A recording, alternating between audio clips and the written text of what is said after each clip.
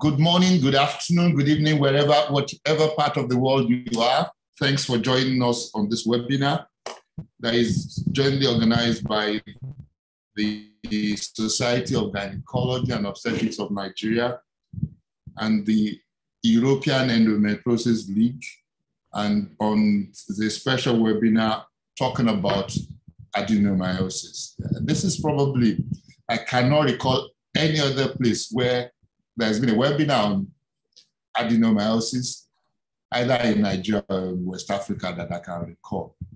And that's one of the reasons why we're doing this, because we've seen that it's probably one of the most misdiagnosed conditions in the female pelvis. And we think it's something that is worthy to be spoken about. Majority of the people also, or let me say some of the people that we diagnose with uterine fibroids, and we know how common fibroids are in this environment, also either have adenomyosis or they actually have adenomyosis and it's been misdiagnosed. So today we have a very rich panel to discuss this, both local and international. And we expect the president of the Society of Gynecology and Obstetrics to also join. And then also we have Dr. Kingsley Agolo, who will be introducing later on. And then we have Anne Steinenberg, and then we have Harald Krentel and Professor Ali from Shanghai. So while Krentel and Hans are from Germany, of course, Dr. Agolo is from Nigeria, like myself. So we hope to have a cross-fertilization of ideas and see how we can improve the knowledge and the diagnosis of this condition in this environment. So I think without much ado, we will not, since the president of SOGON is still being expected, I think we better just set things rolling. So I'm going to introduce Dr. Agolo, and then so that I can take the floor and start with, because one of the things is that we need to make a diagnosis first before we can even talk about treating adenomyosis. And that's where it comes in. We know the ultrasound is something that is quite portable and almost freely available everywhere. And therefore, we think it's something that will help us in the diagnosis of adenomyosis. So Dr. Kingsley Agolo is a consultant obstetrician and gynecologist. He's a sonologist and endoscopic surgeon. He's a fellow of the West African College of Surgeons and fellow of the National Postgraduate Medical College of Nigeria. He has authored many articles in both local and international journals. But what fascinates me about him is his interest in ultrasound. And since, like I said, ultrasound is really very freely available, I think is a low-hanging fruit for a low-resource economy like ours to be able to make more diagnosis of adenomyosis. So, Dr. Kingsley Agolo, it's so great to have you. Please, you can share your screen now, and you have the microphone. Thank you.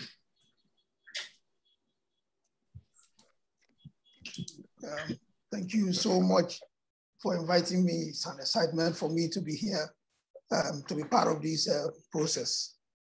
So I thank you, your organizers, for inviting me to come and discuss the ultrasound diagnosis of this enigmatic disease, adenomyosis, with a focus on the Nigerian experience. I have no disclosures to make, so my pocket is empty. All right. Adenomyosis, yes. Adenomyosis has always been considered the classic condition of multiparous women aged over 40 years, aged 40 years and over. These women usually have chronic pelvic pain and abnormal uterine bleeding, with the condition believed to be diagnosed possibly only from histological examination of hysterectomy specimen of those women that are treated surgically. Sadly, evidence in Nigeria indicates that we have not moved from this long-held belief, despite the fact that the epidemiology the biomedical scenario has changed completely with advances in imaging techniques. First, with MRI in this paper by Togashi in 1988, and later with ultrasound in this work by Ligui Fedele in 1992. These advances in imaging techniques have shown that adenomyosis have shown improvement in adenomyosis diagnosis with identification of sonographic features of adenomyosis in young women of reproductive age. As far back as 1986, Binige and my teacher, Professor Eugene Okpere, showed that we in Nigeria were actually at par with the rest of the world in recognizing that there were challenges, with difficulties in the diagnosis of adenomyosis, and to work towards the prevention or elimination of this frequent misdiagnosis as uterine fibroids at surgery. But by 1991, while the rest of the world was moving forward with ultrasound and MRI, our diagnosis in Nigeria was still mostly post-operative, and we still believed that adenomyosis was commonest in multiparous women in the 5th decade of life. By 2019, we had gone full cycle back to 1986, with adenomyosis believed to be commoner in the 4th decade of life, and retrospective histology after hysterectomy still the diagnostic tool for the disease in Nigeria. And just last year here in 2020, right in the heart of the middle of COVID, SH4 and others working in Nnewi examined adenomyosis and uterine fibroids and reached the conclusion that histological examination is the only tool to differentiate adenomyosis from uterine fibroids. Again, the highest number of cases that they saw were women in their 5th decade of life. Is the global narrative different? Yes, I mentioned that earlier and provided the evidence as well. That transvaginal ultrasound and magnetic resonance imaging have improved the diagnosis and led to the identification of adenomyosis in young nulliparous women of fertile age, not just multiparous women in their 5th decade of life. Let's talk about ultrasound. That's why we are here. And so we find that with ultrasound, the disease is actually indeed common in younger women, with identification of endometrial line myometrial cysts and their association to adolescents and young women in this work by the Stephen Gotts group. Pinzati and Katrina Executives group showed us how young these women can truly be, with a demonstration or documentation of sonography features of diffuse adenomyosis in young 18-year-old and or 30-year-old women who have never been pregnant. Their effort showed us that adenomyosis actually develops earlier in reproductive life than we previously thought. In fact, Zanoni et al. Showed us again that the disease can be found in adolescents and that the prevalence of adenomyosis in young women, their own population of young women presenting with pelvic pain, amounted to about 46%. All of this with ultrasound. So we need to up the stakes in pre-surgical diagnosis of adenomyosis in Nigeria. We really need to ask questions whether histology is still the gold standard for the diagnosis of adenomyosis, because the evidence in Nigeria that histology is the gold standard for the diagnosis of adenomyosis and that the disease is common or most common in older women, older multiparous women, means that the condition will be largely underdiagnosed. I mean, you are not going to take a young, nulliparous woman, 28-year-old woman with chronic pelvic pain and or abnormal uterine bleeding and perform hysterectomy just because you want to rule out if she has adenomyosis. So there will be diagnostic delays. And with it are the attendant problems of application of the wrong treatment or misapplication of treatment by clinician. So clearly, there's a need for pre-surgical diagnosis using non-invasive diagnostic methods like MRI or transvaginal scan. Indeed, when the results of transvaginal scan and MRI were compared with histological findings, the outcome showed that these imaging techniques correlated very well with histological diagnosis of hysterectomy specimen. In simple terms, transvaginal scan, MRI, and histology all compare together in the diagnosis of adenomyosis. None is superior to the other. This evidence led the authors of this meta-analysis and systematic review to recommend transvaginal scan as the first-line diagnostic imaging technique. Of course, transvaginal scan is widely available, of course, therefore more accessible, better tolerated by patients, and cheaper than MRI. Leaving MRI as the second-line treatment only if transvaginal scan is inconclusive. And transvaginal scan will be inconclusive.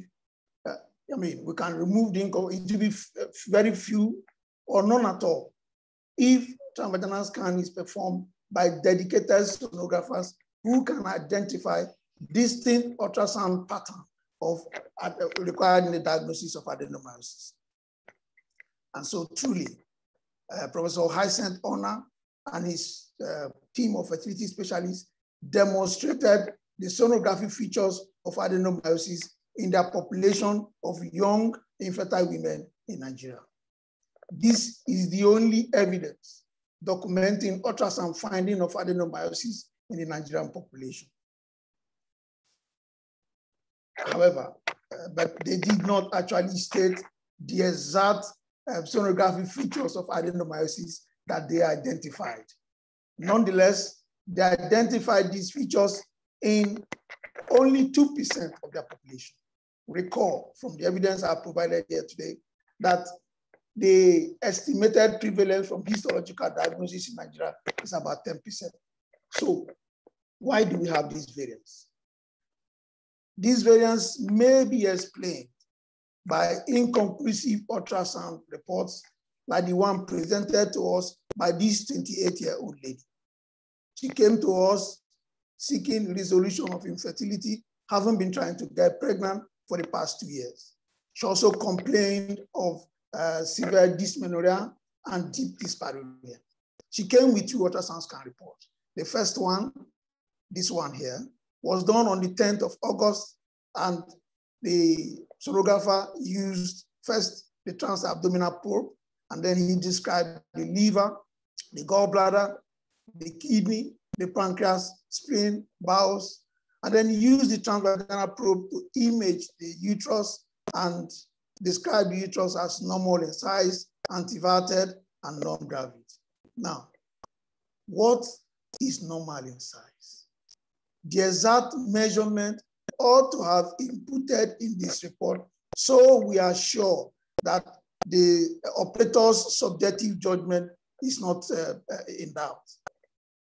Because, of course, Sakel and Alfred Abu Mohammed showed us that globular uterine enlargement that is generally up to 12 cm in uterine length, that is not explained by the presence of fibroid, is a characteristic finding of adenomyosis. So we lose that information because the measurement is not there. And he described again the myometrium as he identified a tiny fibroid mass noted at the uterine wall and measures that. So conclusion was that features are in keeping with tiny uterine fibroids, but infertility persisted, dysmenorrhea persisted, and deep dyspareunia persisted. So as is common in Nigeria, patients drive their own treatment. And so she presented elsewhere for another ultrasound scan. So she had a second ultrasound scan on the 27th of August, about 17 days apart.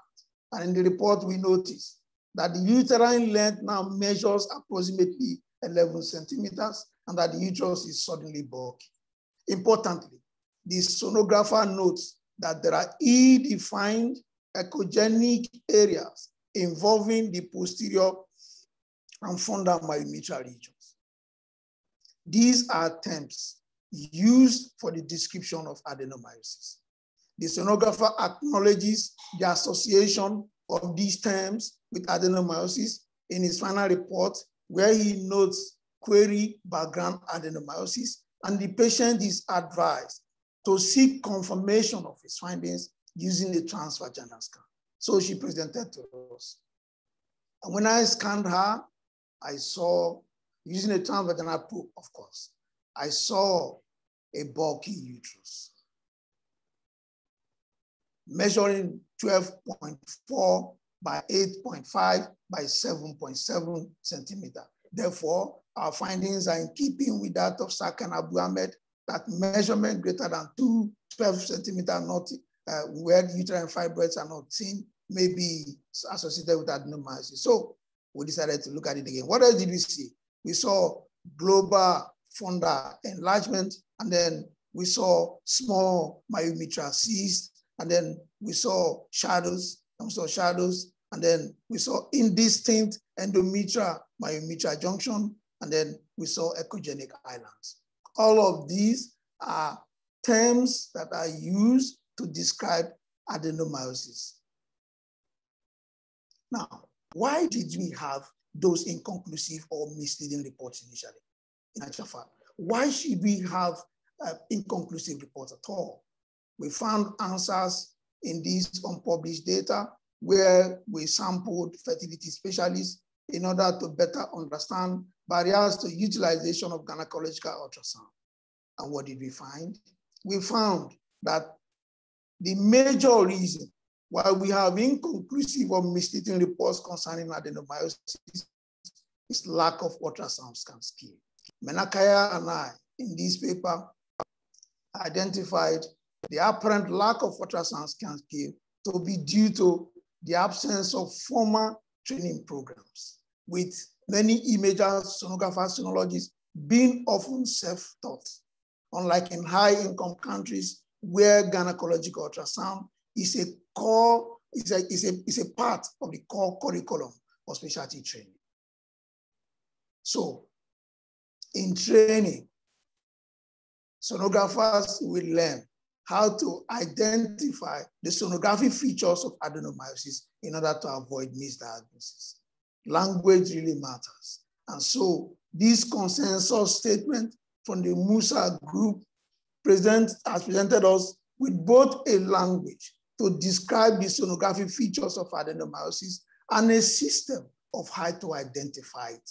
I invite you to read the paper because, again, it also provides guidance on how to distinguish uterine fibroids clearly from adenomyosis. So, further refinement of definition by the Musa group has led to the recognition of the sonographic features of adenomyosis as primary features or secondary features. The primary features usually they signify the presence of ectopic endometrium, and they are seen on ultrasound. They are also called direct signs. They are seen on ultrasound as myometrial cysts, hyperechogenic islands, or subendometrial lines and boards. While the secondary features, also called indirect features, just are indicators secondary to the presence of ectopic endometrium. So you may see them on ultrasound as asymmetrical thickening of the myometrial wall because of the distribution, localized distribution of the adenomyotic tissues. Here in this place, they are distributed more to the posterior wall. So you see posterior wall thickening. And where there is a uniform distribution of the adenomyotic lesion, you see global uniform enlargement of the myometrium. You may also see fan-shaped shadowing, transitional vascularity, and then the endometrial myometrial junction may be interrupted or it may be irregular. Now, recall that in the first scan from the clinical case presentation clinical case scenario we presented, the sonographer used both the transabdominal probe and the transvaginal probe. The second sonographer used the transvaginal probe. But adenomyosis is best visualized using the transvaginal probe. Why? Because it's not possible to get a good image resolution with a transabdominal scan to enable a reliable distinction between adenomyosis and uterine fibroids. So what is recommended? It is recommended that the transvaginal probe, transvaginal scan should be the primary tool in all clinical cases of suspected adenomyosis. However, in Nigeria, there are still some reservations about the acceptability of the transvaginal probe or transvaginal scan as a diagnostic tool. However, these most recent publications showed us, they concluded that the transvaginal ultrasonography is universally acceptable to women in Nigeria and recommend that ultrasound scan providers should acquire this key for transvaginal scan and then aim to use it routinely in all gynecological evaluation. And when eventually this skill is acquired, what will these ultrasound providers see? Look at this image. They will see that the fundus of the uterus is enlarged globularly. They will also notice asymmetry in the anterior and posterior myometrial wall. But like we said, these are secondary signs or indirect signs, secondary features. So you look deeper. You ask yourself, why do I see these things? When you look deeper, you see loss of endometrial myometrial junction, and then you see shadows, more in the transverse image, you see shadows, and then you see myometrial cyst, and then you see echogenic islands. So when you put your probe and you scan the patient, the first thing you see are indirect signs. Then you ask yourself, why do I see these signs? Let me show you some video examples. Now, Bloom and Majidohom actually showed that we learned from them that sonographic features of adenomyosis are best demonstrated using video clips. So I'll show you my own videos. These are my own videos. So in this video, you see that the uterus is globularly enlarged, again, more at the fundus. And then as you scan, you see a fibroid nodule, and you shout to the car, the fibroid nodule must be the reason for the enlargement. And you decide to measure it. And what do you find? You have 0.8 by 1.2, 1.12%. No, it cannot be. That's like a seed of granite. That cannot be the reason for the enlargement, 0.8 by 1.2. So you scan further, and then you see asymmetry of the anterior and posterior myometrial wall. And then you see that the anterior myometrial wall appears wider than the posterior myometrial wall. And then you notice that the myometrium is heterogeneous, hypoechoic areas, hyperechoic areas in the anterior wall. So what do? You scan further. You scan further to look at this region of interest, the anterior myometrial wall that has hyperechogenic lesions right there. So you zoom your image. You zoom in your image. You zoom in your image, and then you see the hyperechogenic areas. What do you see? Myometrial cyst.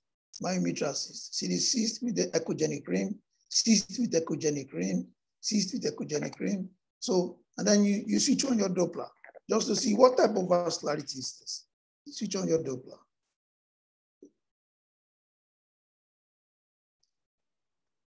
Yes, switch on the Doppler. So you see the echogenic rim, myometrial cyst. Doppler is coming soon. Myometrial cyst, Doppler is coming soon. Switch on the Doppler. Yes, switch on the Doppler, and then we see translesional vascularity. The vessels go through the lesion as if there is no lesion. Okay, now let us look at our fibroid nodule and see the type of vascularity the fibroid has. Look, this is where the fibroid is. You will see circular flow, distinct from this transitional vascularity of the adenomyosis. Look at it. See circular flow here, just telling you where the fibroid is, distinct. So the fibroid lesion is well defined. The adenomyosis lesion is ill-defined. That's the difference. Now, let us look at the junctional zone. Again, look at the junctional zone in this image. Look at how the anterior myometrial junction is well demonstrated, very clearly demonstrated. And you see, look at the posterior zone, not well demonstrated. See that? So, see, well demonstrated here. Again, look at this image. This retroverted uterus. You see global fundal enlargement, yes. But what strikes you first are the shadows. Look at the shadows, fan-shaped shadows, fan-shaped shadows. Look at the shadows, fan-shaped shadows. And then you see, why do we have these shadows? You zoom in again, and then you see the myometrial cyst, echogenic cream, myometrial cyst, echogenic cream, myometrial cyst, echogenic cream. So you see that. These are the features of adenomyosis. Again, if you switch on your Doppler, you see translesional flow. Okay. So how did these cysts really appear? Look at it. The cysts are anechoic structures surrounded by echogenic rim. Look at the cysts here. They are the single most reliable sign for the diagnosis of adenomyosis. So you see cysts here, echogenic islands all over. Then you see shadows, that's in the direction of the ultrasound beam. Ultrasound is generated by the waveforms. You see that? So when you see shadows, there must be a reason why the shadows exist. And here it is quite simple. So I put this image, this video, so we can understand how the shadows arise. So we have here a cyst, quite a large cyst, and just below the cyst, you see acoustic enhancement. You see that? Acoustic enhancement. And on either side, you see edge shadowing. So we see a large cyst, we see acoustic enhancement, retroacoustic enhancement, and then we see shadows on either side. Now, if it was a smaller cyst, you would just see linear hyperechoic stripe alternating with linear hypoechoic stripe, so like this one. Yeah, a good example of shadows. You see that? Hyperechoic shadows, hyperechoic lines, stripes, alternating hyper. If you move up, you see the cyst. Look at the cyst here. You just saw a cyst. So it's actually shadows alternating with retroacoustic enhancement, shadows, retroacoustic enhancement, shadows, retroacoustic enhancement in a grossly enlarged uterus. And if with further skill development and better machines, we'll be able to see subendometrial lines and boards. And then you look at it, you see the subendometrial lines and boards, this must be distinguished from echogenic spots, which are actually progenitors of echogenic islands. And so here you also see the subendometrial lines and boards just below the endometrium, infiltration of the endometrial myometrial junction. And if you have 3D, you can reconstruct the uterus, and then you'll be able to see the actual infiltration of the endometrial myometrial junction like this. Look at how beautiful this area is, and then you see the infiltration in the corner point here. Again, the lateral left side wall here, you see the infiltration. There are usually perpendicular lines between the myometrial wall .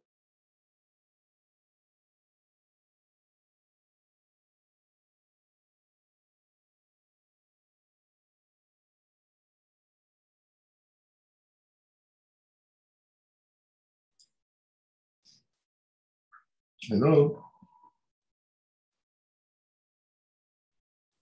Hello?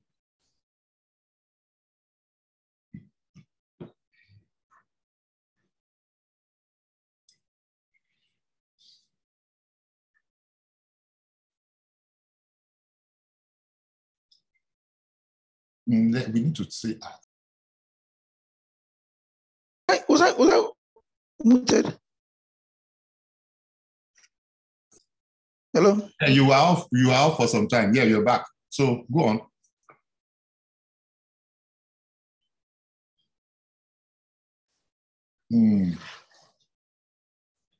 Yeah, that is the broadband, the broadband. So we might pause for a few minutes to allow Dr. Agolo to come back.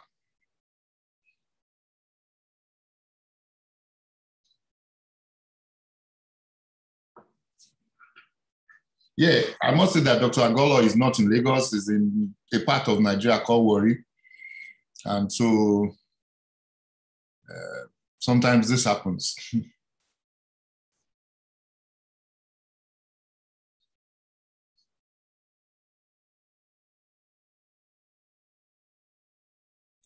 Hello?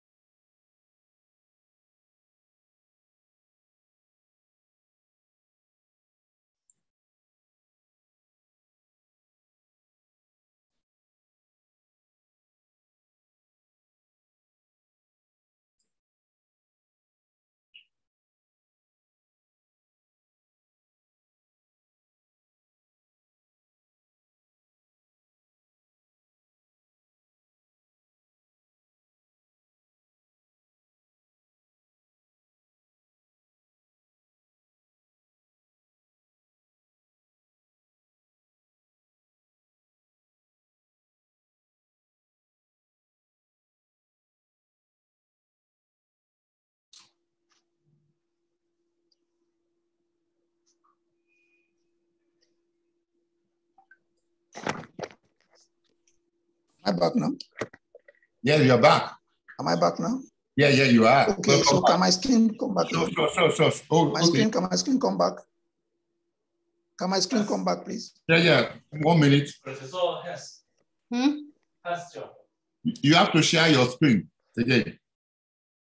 Can my okay. You have to share your screen again. Yes. Yes, share it again. Shared. Thank you so much. Thank you. Am I back? Opomu, can you hear me? Yeah, you're good. Okay, good. So, like I was saying, I was saying that I hope we all followed the aspect. Can I go back? Where can I go back? Yeah. Yes. I talked about the possibility of 3D reconstruction of the uterus, and then us being able to, of course, see junctional zone infiltration. And that's where we were before I got cut off.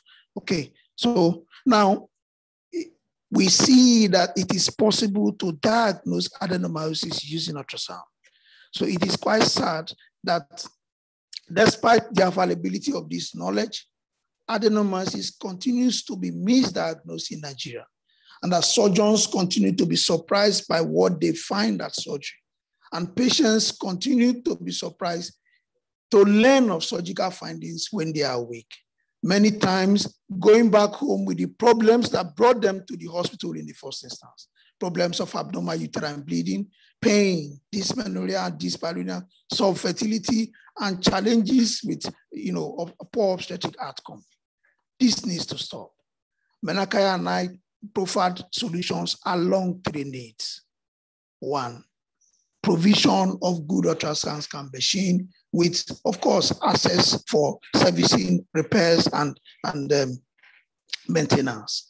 But we talked about training, and retraining. It never ends. And of course, we talked about the need for accurate reporting of ultrasound scan images using technological tools like DISCOM or even prepared available templates for gynecological ultrasound scan reporting like the forms that are available. Sorry about this.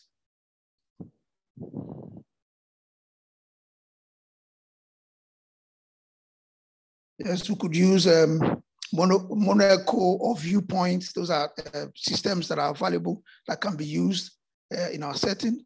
So let me summarize all of this for you. Yes, ultrasound scan diagnosis of adenomyosis is available in Nigeria, but what we know is that available evidence indicate that we are still lagging behind the global community in the appropriate use of transvaginal ultrasound as the first tool for the diagnosis of adenomyosis. As a result, misdiagnosis of adenomyosis and application of inappropriate treatment continues in Nigeria. Researchers have identified lack of training as a major challenge. Therefore, there is a need to provide training opportunities if we are to improve accuracy in ultrasound diagnosis of adenomyosis, especially as treatment options, including HIFU surgery, are available now. Thank you. Thank you so very much. Thank you so very much, Dr. Agolo. You put it so clearly, the need for us to be able to diagnose adenomyosis pre-surgery, because that's whether for surgery or for IVF, that is when the patient can benefit, not after. So, and you have highlighted the importance of training. So thank you so very much. I have the pleasure of inviting the next speaker to, now that we've been able to make the diagnosis of adenomyosis, surgery for adenomyosis, and Hans Sternenberg will be talking about this. So Hans Sternenberg is not a stranger to many of us in all these endometriosis things that we organize. We know that he's a pioneer president of the European Endometriosis League. He has authored so many publications, and he's on a very limited time schedule today because he has a family thing to do. But thank you so much, Hans, for creating time to talk to us about surgery for adenomyosis. So I hand over to you, Hans. Thank you, Yomi. It's a great pleasure for me to be with you. And I hope that we might be able to extend this in the future to come. And as you said, we have spoken about endometriosis related topics before, and I hope we will do in the future. Now, I am very grateful to the previous speaker, Dr. Akolor, because he had stated something that I think might change the entire attitude to endometriosis, including adenomyosis. And it's only because of that that I also took one ultrasound picture. This is a 3D pic, and you can see the disproportion, all the other signs that Dr. Akolor had shown. And I would like to add one aspect, and I will come back to this at the end of my talk. We have the privilege of doing the ultrasound or the diagnosis and the treatment in one hand. So it should be that also the surgeon should learn to read these ultrasound findings, because ultrasound is not only easier available, but it is also a dynamic investigation. And therefore, we can have an excellent approach to this type of disease. This is an MRI finding, and I had this because the advice that I have heard most by gynecologists is, okay, sorry, we now know that you have are suffering from adenomyosis, and we recommend hysterectomy. This is no option for women that have still not completed their family planning. And if they want to have a child by themselves, then they need the uterus, full stop. There's no discussion about this. And this is why I am propagating not to further entertain the idea of hysterectomy, but to look at other options. And I'm very grateful to Dr. Yomi Abayi that he has also alternatives to certain ways. And of course, what we can do is site reduction. We can try a complete excision. We have non-surgical interventions, and we also, in some options, might have medical therapy. Up to date, medical therapy for particularly extensive adenomyosis, mainly diffuse adenomyosis, was the only way, especially in case of infertility, that was recommended. And I'm sure that Dr. Abayi knows all the stimulation protocols, including long-term GnRH analog downstaging. What I would very much like to talk about is complete excision, which is sort of conflicting with site reduction. Now, perhaps some of you know a surgical technique that has been propagated by Osada from Japan. The technique that I am practicing is slightly different from this because my former teacher had propagated a technique similar to this, but in a slightly different way. But this picture is fine, I think, to explain what it works like. So what we do is we place a tourniquet around the ascending branches of the uterine artery. We also have a tourniquet around the ovarian vessels so that the ovaries will still be perfused. We do not set a clamp here, but we set a clamp here, and the tubes will recover. So there is a tourniquet here on both sides and a tourniquet at the isthmocervical level. Then we split the uterus in two parts. Probably this is not very obvious because we split that. We also open the uterine cavity.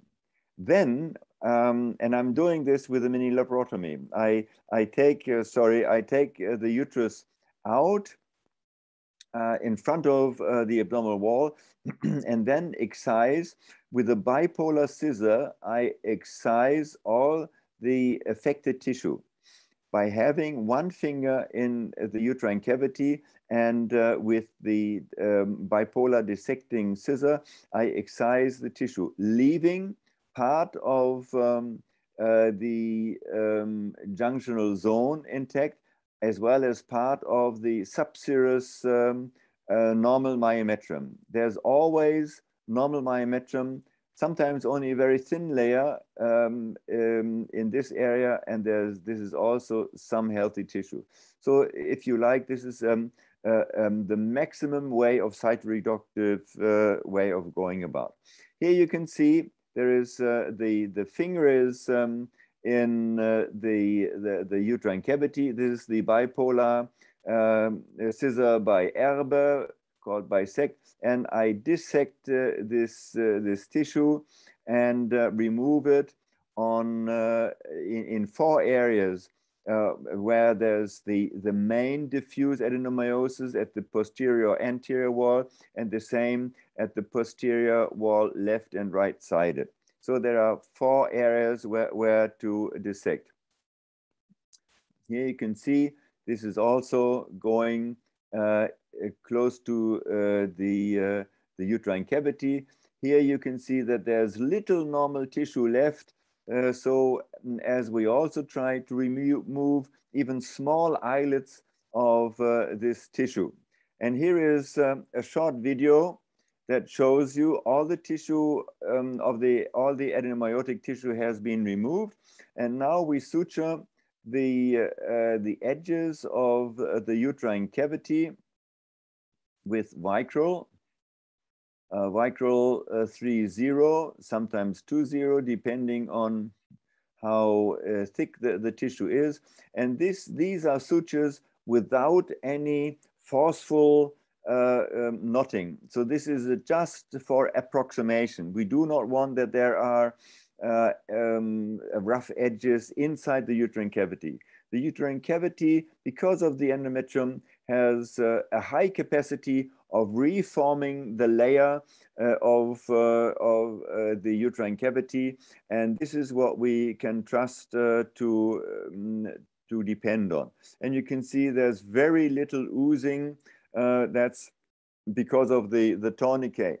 And some people have asked for how long can we leave the tourniquet. The tourniquet, I think, can be left up to 6 hours or even more. The uterus is extremely resistant to ischemia, but we do not need to have this. So, and now we will do additional incisions in order to have flaps that are overlying, because what we want to do is we want to reconstruct the uterus, and that's why I'm doing an additional incision in order to have an overlapping of the tissue to strengthen the uterine wall.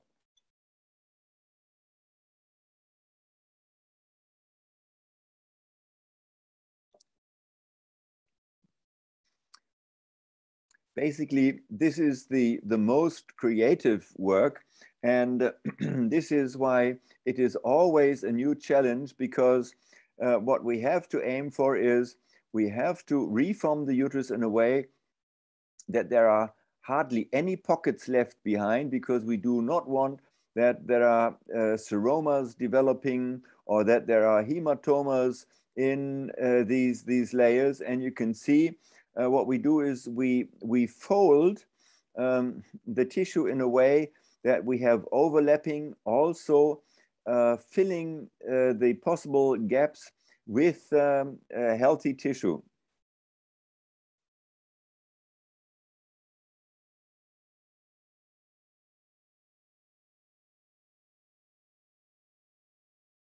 And this is now no longer Vicro.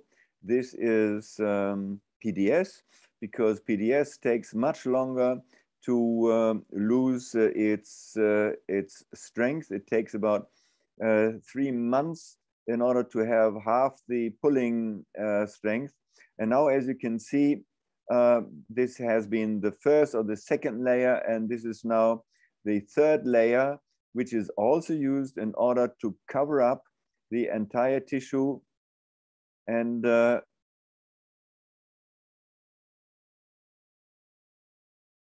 we pull it together. Sorry, this is a head camera, so if someone is looking for something, by the way, the cameraman is my dear and respected co-worker, Dr. Aline Konstantin,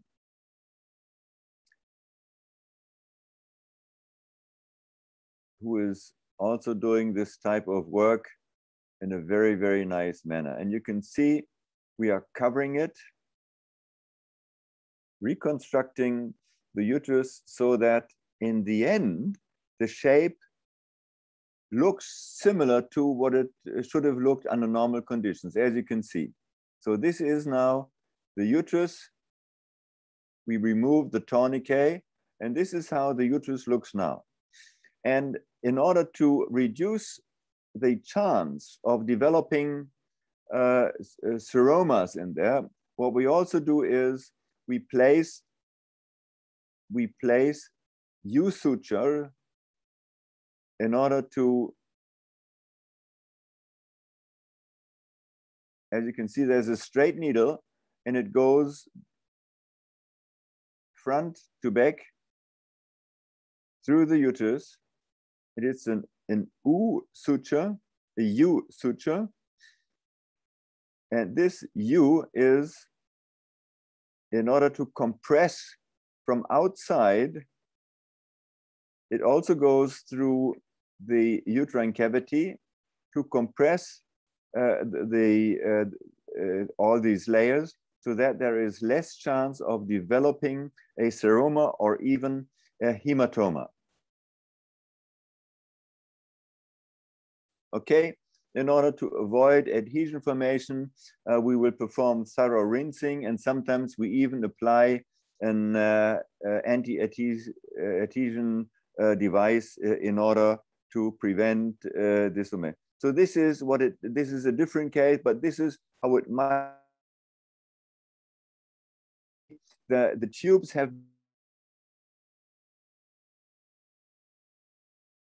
because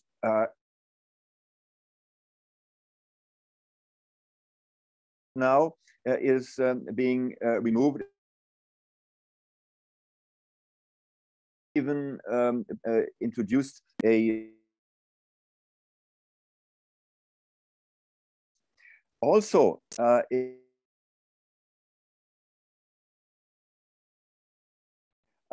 we also propagate to use the, there is FA, which stands for adenomyosis. And this classification used pre-surgical, so that the patient less of my disease in imaging. How long will the surgery take, and that you after other aspects that might not have been seen. The Frankfurt way of the Osaka contribution to having not only more to showing up ways of how to deal with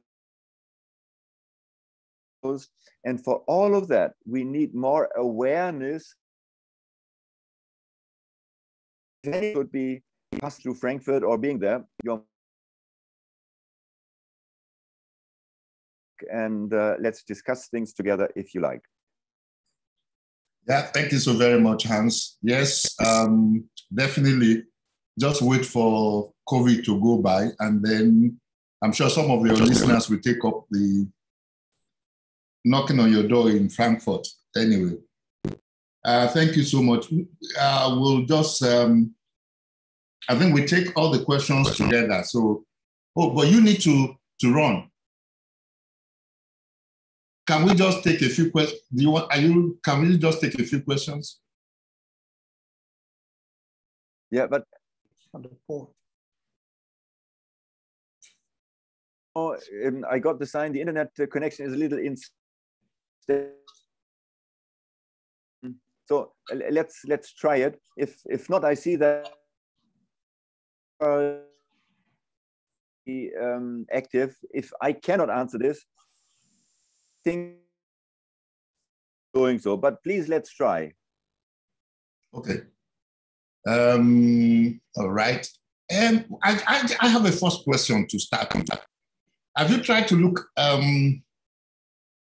hysteroscopically at the uteri that you have done this reconstruction for? Have you tried to look at it?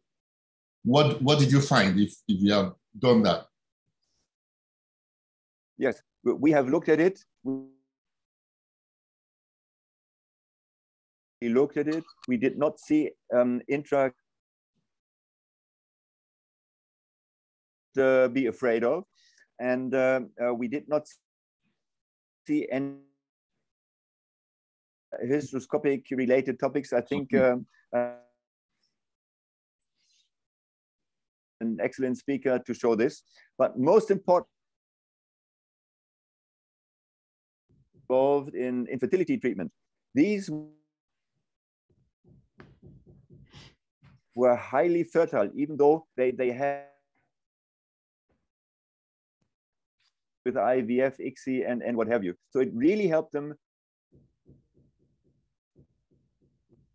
having a baby.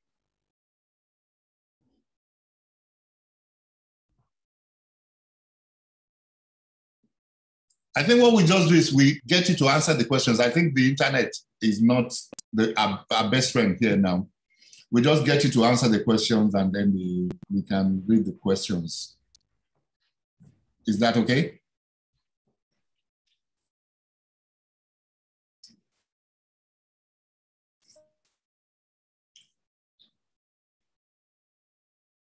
Great. Okay, I think what we just do, can we... Go on.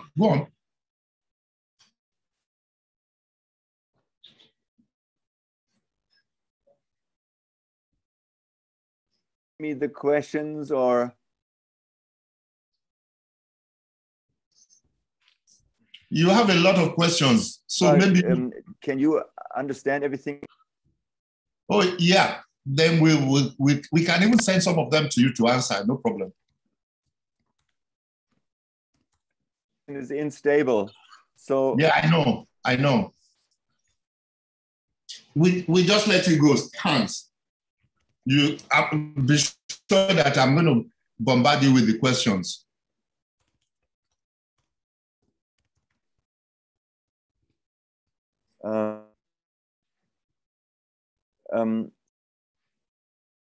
Yomi, if you don't mind, perhaps if people are really interested in this, you can send me their answer, or alternatively, I see that Harald is talking next after you now, so yeah. Internet connection is better, so that he might answer this question. Okay. Thank you so much. So, Harald, you have... I'm sorry if I'm holding you.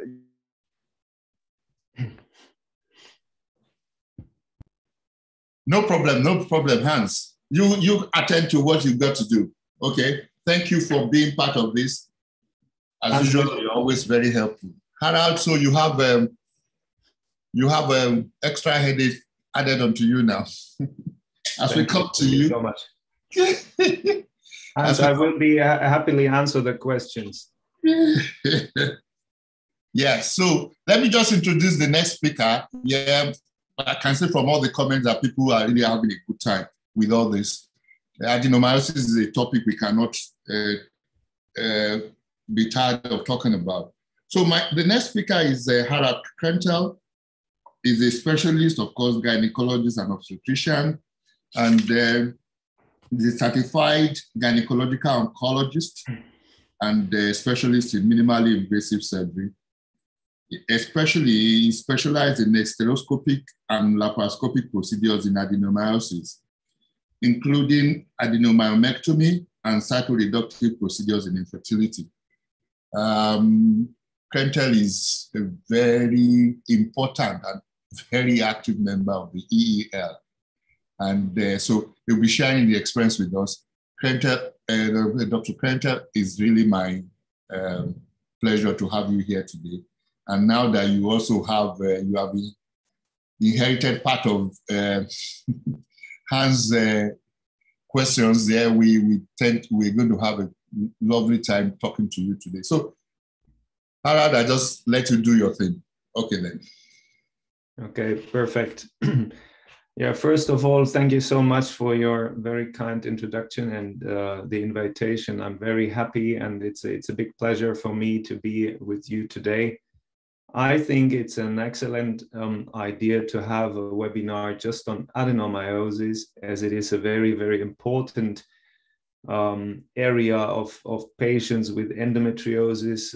We should always think in all our patients with endometriosis, also in adenomyosis. And I would like to congratulate the previous speakers for the excellent lectures. Especially ultrasound is the most important tool in the detection of adenomyosis, as it is available for most of us in our daily practice. And as Hans said, we also do the ultrasound and the surgery. And if it's needed, we have radiologists to do an MRI. But the most important point is that we think in adenomyosis and that we try to diagnose it. That's the condition for the treatment, and it's the condition for complete counseling of our patients with endometriosis. And in this point, it's not important whether they have symptoms like bleeding disorders or dysmenorrhea or infertility. In all aspects, it's important. And as Dr. Golor mentioned, also it's important to distinguish adenomyosis from fibroids. Now, my topic today is hysteroscopy in patients with adenomyosis, and I think it's an interesting surgical field in adenomyosis.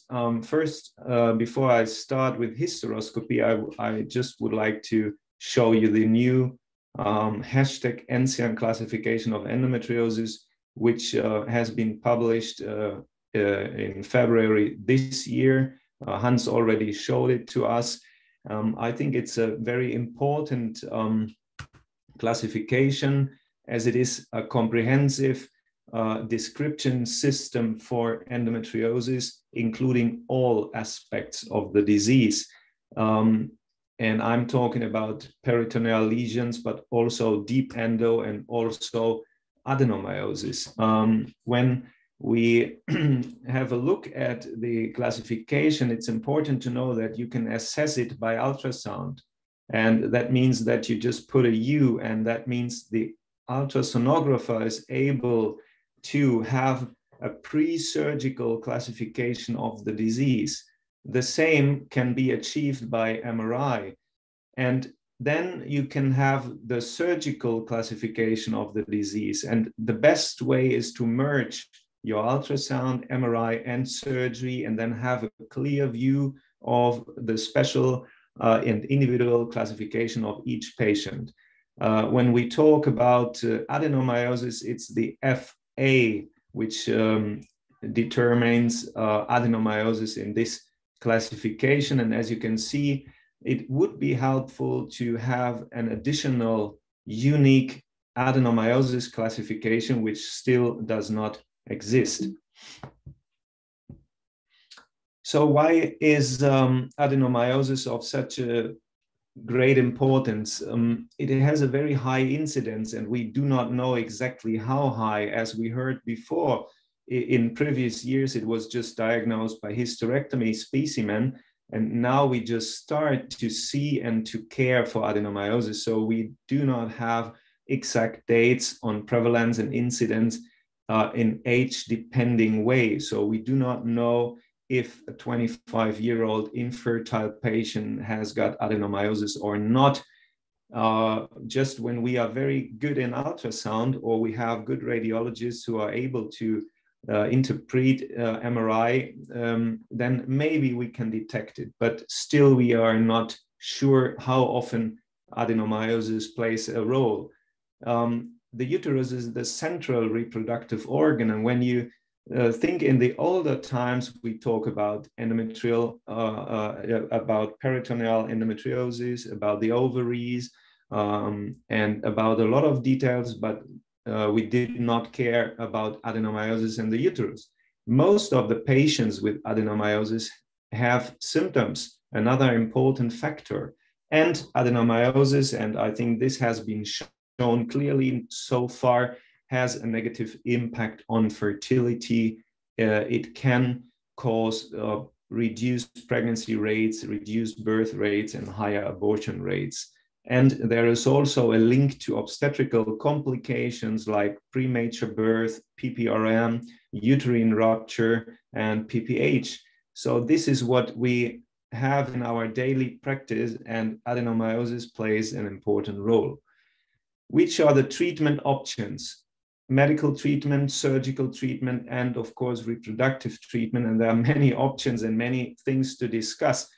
I will focus on surgical treatment and on hysteroscopy. The treatment factors for your decision taking are symptoms, family planning, additional deep endo, and patient's age.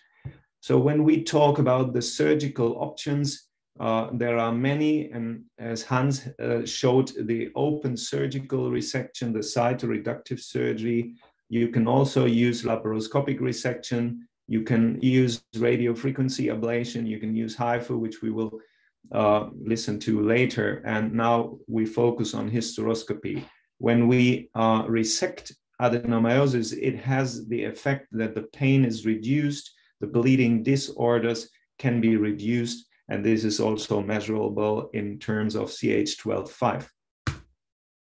There are some examples, and I just would like to show you these videos because it is important to understand that adenomyosis in some cases is clearly visible, but in many cases you just find subendometrial microcysts, like in these very young patients. These are typical findings, and here you can see how it looks like when you cut off the specimen out of such a uterus. And this is a 3 millimeter chocolate bubble, and this is a subendometrial adenomyosis finding, which can cause symptoms and the problems we just heard. So the idea now is, what can I do with hysteroscopy? Is it possible to see these lesions or to resect these lesions? We will see. This is a larger diffuse adenomyosis, and of course here in this case it's easier to detect, and this is nothing you can treat by hysteroscopy. And what we usually see in hysteroscopy is that the endometrium is irregular with tiny openings on the endometrial surface. We have a hypervascularization. We have the so-called strawberry pattern. We may have fibrous cystic appearance of intrauterine lesions, and we may have hemorrhagic cystic lesions. This is a review from 2017. And of course, the hysteroscopy is always good for the inspection of the uterine cavity, as you just mentioned.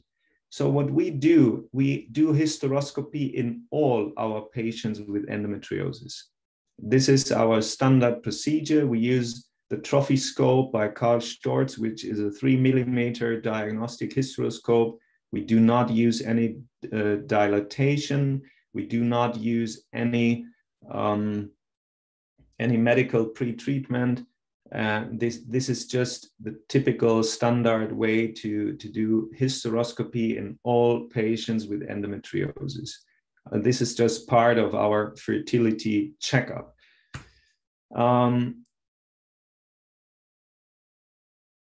And sometimes you have some findings, like, for example, here, adhesions or a septum that you can treat. But of course, in most of the cases, there is no finding at all. And you just see a normal uterine cavity, and you just can tell your patient, okay, everything's perfect inside.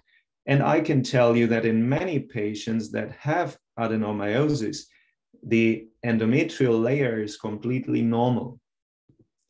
In some cases, it looks like this. This is not the video is not running well. However, these are typical findings, like these brownish cystic lesions, these spots in the endometrium. And sometimes you have these findings in hysteroscopy, but in many cases of adenomyosis, you just have a healthy, normal endometrial layer. This is an example for a small opening, the tiny opening of the endometrium. It's not the tube, it's an opening to a cystic adenomyosis. This is how it histologically looks like. This is resection of cystic adenomyosis with the bipolar loop.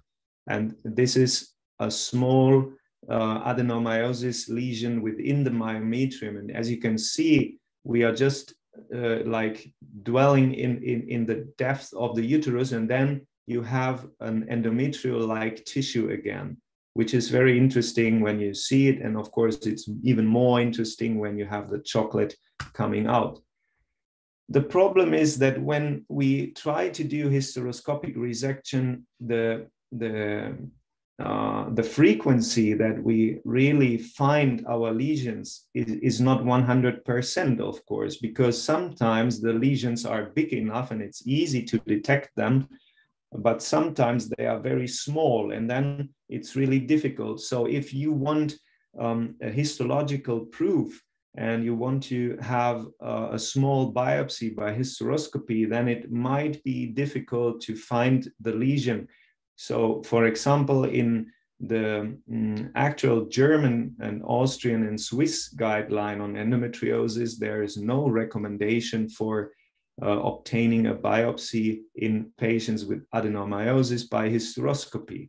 However, I think it might be important, and if you combine ultrasound and hysteroscopic biopsy, you have a more or less high specificity, like in this publication, about 90%. We have some data too, and we were able to find the proof, the histological proof of adenomyosis in more or less 50% of those patients with a suspicion of adenomyosis. So you can see that it's not so easy, and of course it depends on the size of the lesion. The problem is that you have a lot of false negative results. Why could a histological proof by hysteroscopy be important? Because it might have consequences on the plan. It might have consequences on reproductive treatment, on surgical treatment, and it might be an explanation for the ongoing problems of the patient. And it might also be a factor for the coverage by health insurances. So we believe that if you see adenomyosis, you should try to get it resected. Here is another example. This is a cystic lesion. This is the proof by Doppler that it's not a vessel. And this is the result, as you can see. Of course, this is not a hysteroscopic resection. And here you can see how we do the biopsy in patients with adenomyosis. In this case, you can see that there's a certain strawberry pattern. There are these small lesions in the endometrial layer. This is a mini hysteroresectoscope. It's a 5mm resectoscope bipolar, which is really good for fertility patients because you do not have to do a dilatation to 8 or 9 millimeters. Then you obtain the first layer, which is the layer of endometrium and junctional zone, and maybe a small layer of myometrium. And then in the same tunnel, you take the next layer, which is a deeper one with a myometrium. And then the pathologists have the chance to detect if there is adenomyosis or not.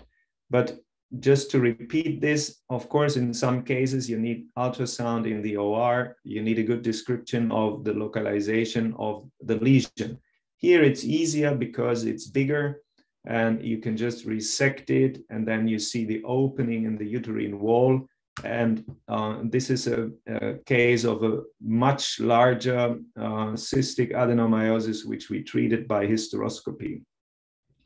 So one thing is hysteroscopy as a diagnostic tool, and the other thing is hysteroscopy for biopsies, and the third thing is hysteroscopy in use for adenomyosis resection.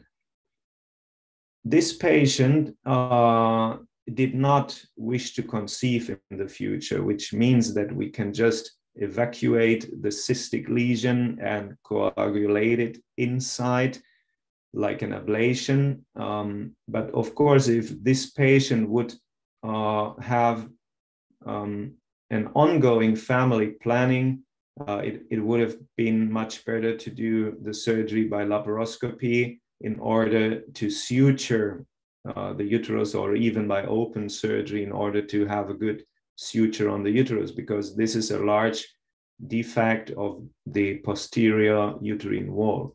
And you can see that now when the brownish liquid comes out, it's a cystic lesion filled with endometrial tissue. And what we do next is the ablation of this area. And this is a minimally invasive treatment instead of hysterectomy, and the treatment was successful and she left the hospital without pain. So it would be recommendable to take a small biopsy, a small resection chip, in order to have a histological result. and then you can do the ablation with a mono or bipolar loop. I recommend that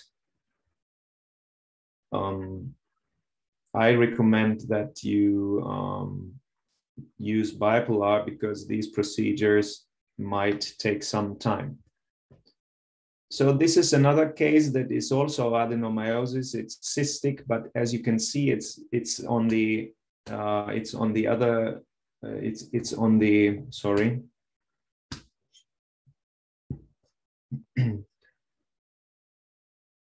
It's not reachable by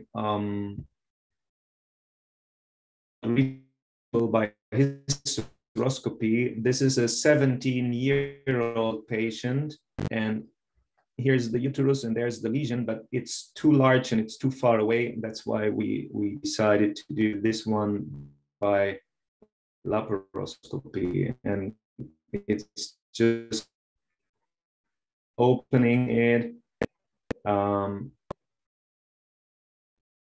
then the resection of the adenomyotic tissue.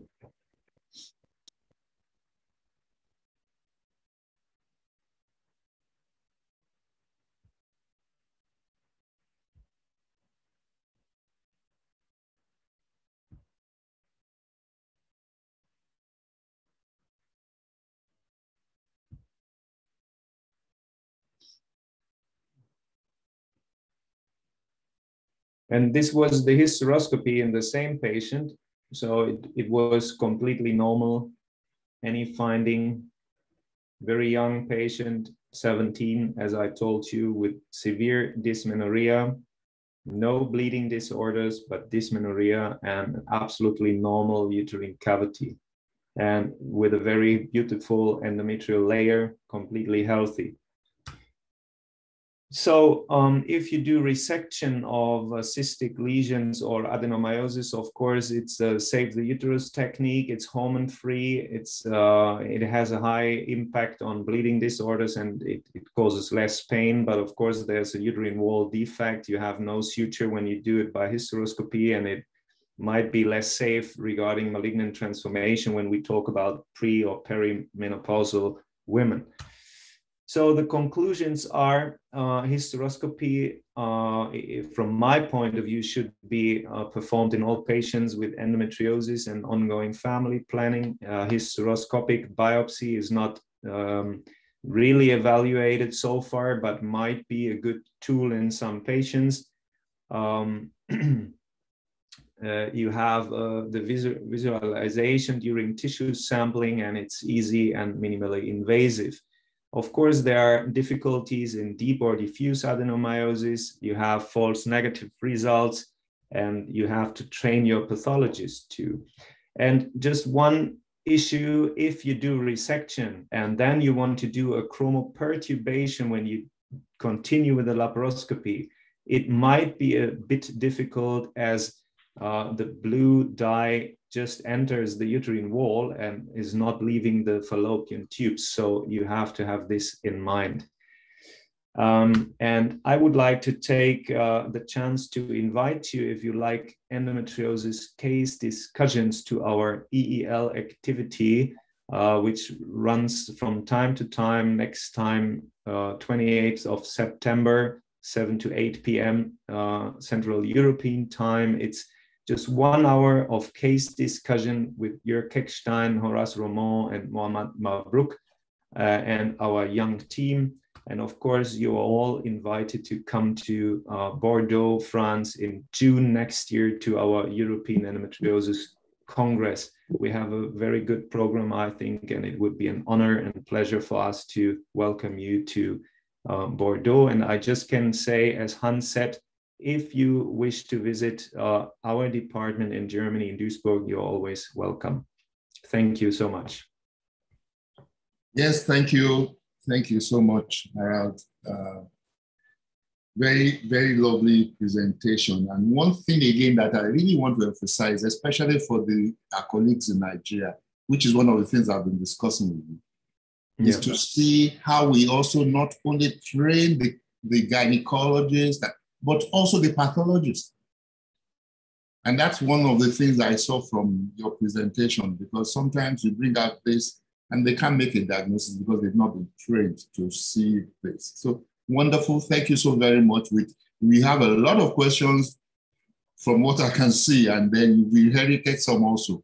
So I think fine. It's set so many people thinking, and I'm sure we'll benefit greatly from this presentation. So I just go on to talk about adenomyosis and infertility. So we made a diagnosis. We see that we can use the hysteroscope, but we know that a lot of these are patients also have infertility. So how do we treat them? So that's what I'm going to be talking about in the next 20 minutes or so. Perfect.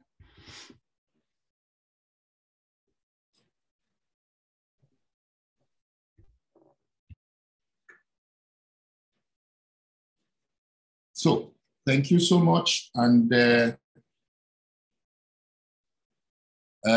yes, adenomyosis and infertility, organized by SOGON, Endometriosis, European Endometriosis League, and Endometriosis Support Group Nigeria. Now, this we hopefully we translate into other things in our activities to train. The emphasis is actually how we can train ourselves to be able to, from Dr. Igolo's point of view, be able to make more diagnosis of adenomyosis with a scan. From Krentel's point of view, how we can use the hysteroscope, which fortunately we're using a lot now, more in Nigeria. From Hans' point of view, how we can use the laparoscope, and even the mini lab to treat this condition. So I'll try to start by defining what adenomyosis is, if you are not tired of hearing it. Benign uterine disease characterized by the presence of endometrial glands and stroma surrounded by hypertrophied and hyperplastic smooth muscles deep within the myometrium.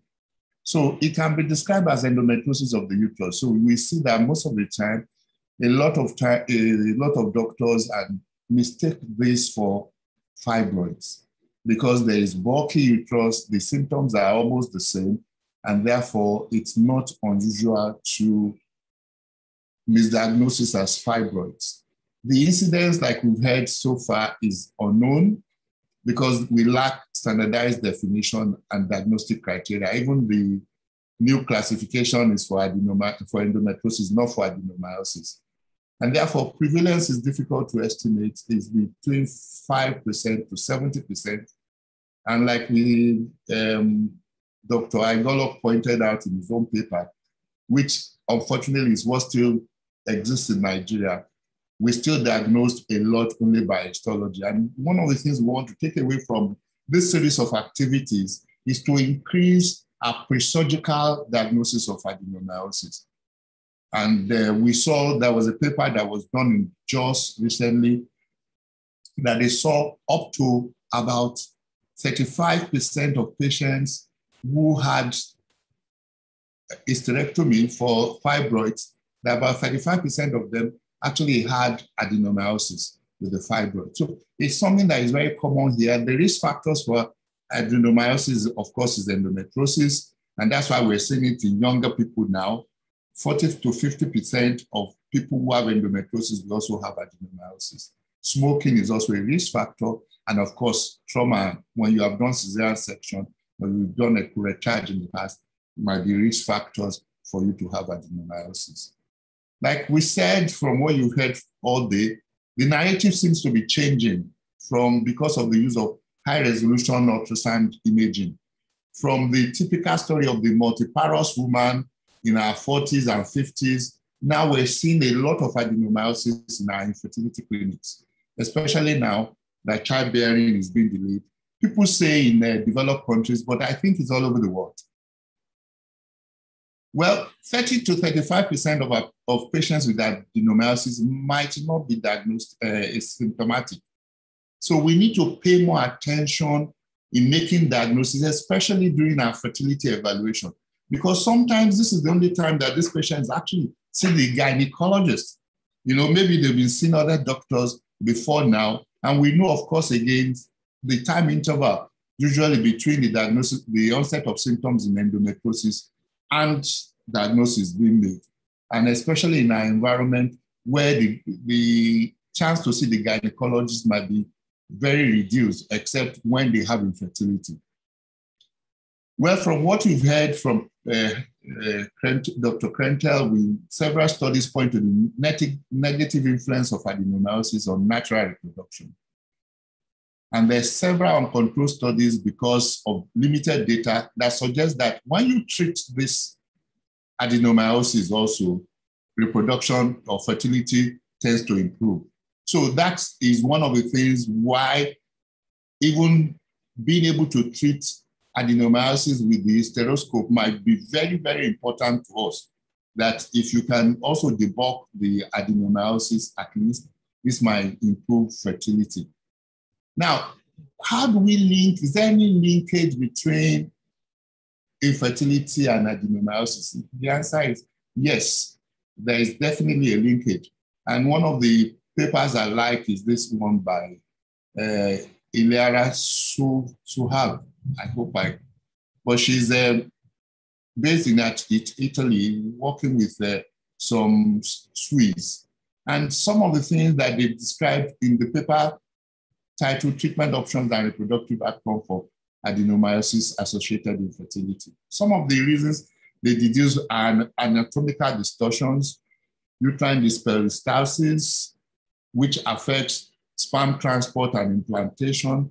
And even a gentleman called Mehersab was able to see the different ultrastructure of smooth muscles in adenomyosis, different from the ones in the myometrium.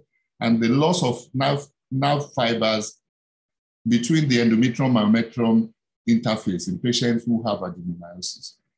And they also saw the altered vascularization in the secretory phase of the endometrium, which actually alters the implantation when patients try to get pregnant.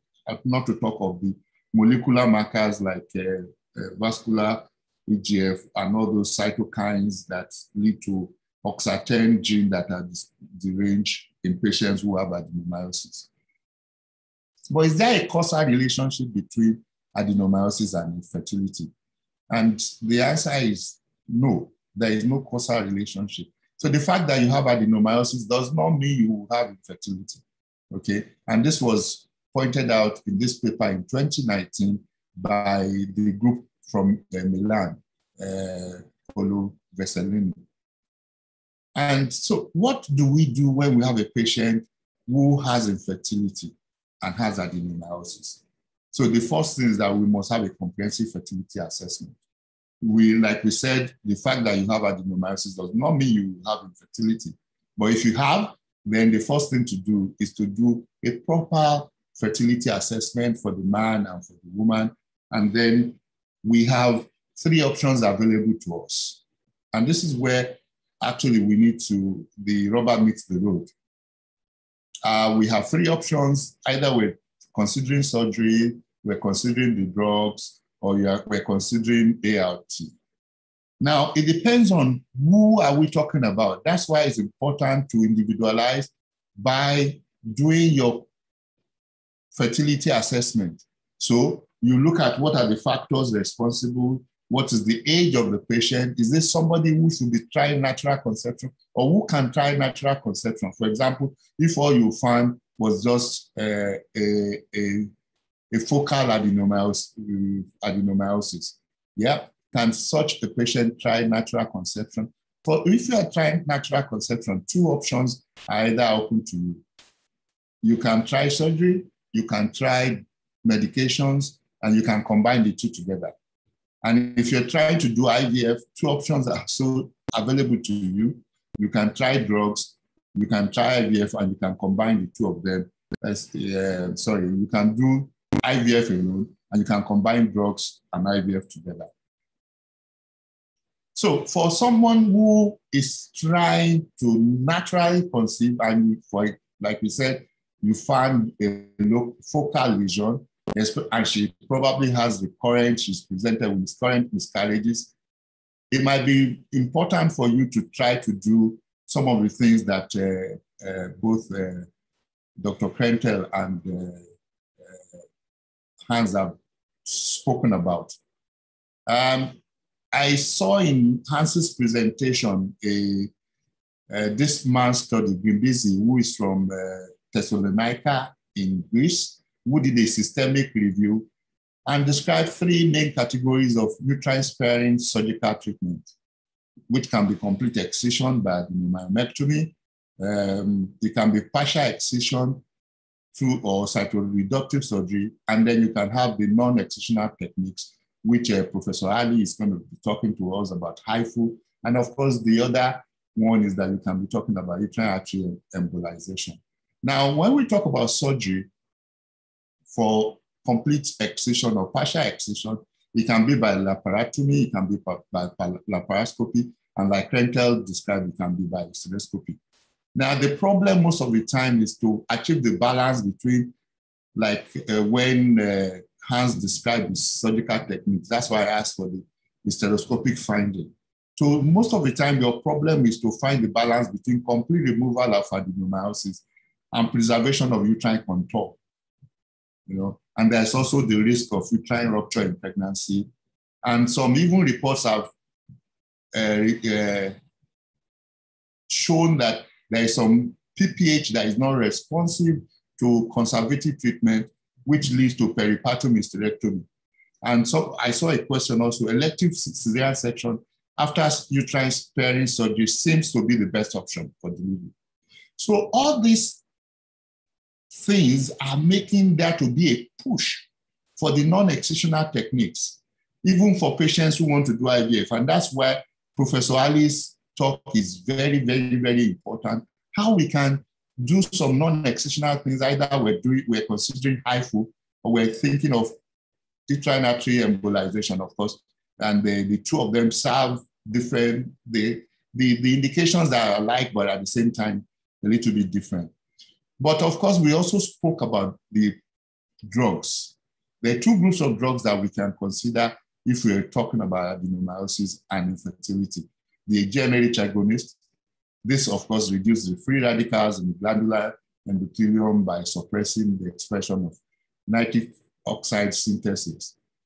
And of course, they also decrease the P450 aromatase expression, which enhances uterine receptivity. And the second group of drugs are the aromatase inhibitors. And there was a study done in Egypt, which was a prospective randomized control study, and found that there was no difference in volume and symptoms of patients who have adenomyosis at 12 weeks. But one interesting thing, he also found that the group that were using the aromatase inhibitors, 2 of them got pregnant, and none of the people who are using GnRH agonists got pregnant. Well, there was nothing significant to suggest about that, but it was just something that was noticed. So what about IVF in adenomyosis-related infertility? We've looked at surgery, we've looked at medications. Now let's look at about IVF. When it comes to IVF, the data is still conflicting, although many studies suggest deleterious effect on IVF outcome. That's what also Hara told us. The same way that adenomyosis affect natural reproduction, it also affects the outcome of IVF. And one of the good ones that earlier meta-analysis is one done by the group in Milan again. And they had a meta-analysis of 9 published data, which involved 1,865 women, 306 of which had adenomyosis. They concluded from this study that women with adenomyosis have a 28% reduction in clinical pregnancy rate due to reduced implantation and increased miscarriage rate. Grace Jones from Canada also went on to do one recently, another meta-analysis, trying to start from where the Milan group stopped. They did 9 studies. She went ahead and looked at 15 studies, 11 of which were observational studies, and 4 were retrospective studies. And this study involved 2,054 women 519 with adenomyosis. She obtained also a similar result, but also showed that there was a 41% reduction in live birth rates in women who had adenomyosis. This is also another review article which showed another systemic review and meta-analysis, which is much more recent. This was released last year, which adjusted for the age of these patients in the study. And he used 17 observational studies and found that there was still a lower clinical pregnancy rate in patients who had adenomyosis, and they also have a higher miscarriage rate after ART. And he also pointed out that this lower clinical pregnancy rate was more significant in patients who use short protocol, either agonist or antagonist downregulation protocol. And he also went to notice that there were some obstetric complications related to adenomyosis, just like Quentin pointed out: preeclampsia, preterm delivery, fetal malpresentation, smalls for gestational age infants, and postpartum hemorrhage. But this new study that was done this year from Australia by Higgins says that adenomyosis does not significantly affect IVF outcome, especially when you adjust for confounding factors, including maternal age and smoking status. You know that smoking is a risk factor for adenomyosis. But what about when we use donor eggs? Does adenomyosis have any effect when you are using donor eggs? Well, this was a study done by the group in Valencia, the Spanish group, and they used transcriptomic analysis of the endometrium of women with adenomyosis. And they showed that implantation rate may not be affected, but miscarriage rate is definitely higher in patients who have adenomyosis. Now, so the question is, what do you do in this when you have this conflicting data, what I call a cacophony? What do you do when you have this conflicting data? So we're going to try to look at what are the things that we can do. And one of the articles that shows that is that there is a lot of publications from China now on adenomyosis, okay? And so that's one of the things that is making us also to call on Professor Ali to talk to us about what their views are, especially when it comes to HIFU. But this review article by Lee is one of those ones that looked at what, and she pointed out the importance of prolonged downregulation in success of people who have infertility and have adenomyosis and are doing IVF. But this prolonged downregulation can be used in two ways. One is with pre-treatment, 2 to 3 months before your stimulation, and then you can do fresh transfer or preferably frozen embryo transfer. And also there was also talking about this pre-treatment was also this ultra-long GnRH agonist protocol, which involves so many spin-offs came up. Some people using OCP before you start your GnRH analog, or some people actually having 2 doses of GnRH analog on two different cycles. So this is also a possibility. But the second way to use this prolonged downregulation is that you could actually split your treatment into 2. You first do your stimulation, and then you do your prolonged downregulation before you do your FET. So always, from the get-go, you are splitting your treatment into your IVF treatment into 2. You're doing your stimulation first, and then you do your prolonged downregulation. We've spoken about the advantages of what the prolonged downregulation, what GnRH agonist does to the endometrium. You want to maximize this advantage, and therefore, before you do your FET. Of course, this was a paper that was published by Streli, who worked together with the Chaperon group in Paris. And they published this, and they showed us that you could actually do this do your prolonged downregulation before you now do your FET. And this is one thing that I actually subscribe to, splitting the treatment into two, but that means your freezing has to be good if you are going to be able to do that. But of course, we can almost take freezing for granted now with vitrification. Now, is there any preferred protocol for ovarian stimulation? Yes, the jury is still out. Majority favor the long protocol or the ultra-long or the modified ultra-long, but people generally believe that you should do prolonged downregulation. I've told you that there are two ways you can do this. You can do is at pre-treatment before your stimulation, and you can do it just before your frozen embryo transfer. And this paper, another one from China, actually told us that antagonist regimen might be inferior to use when you have a patient with adenomyosis.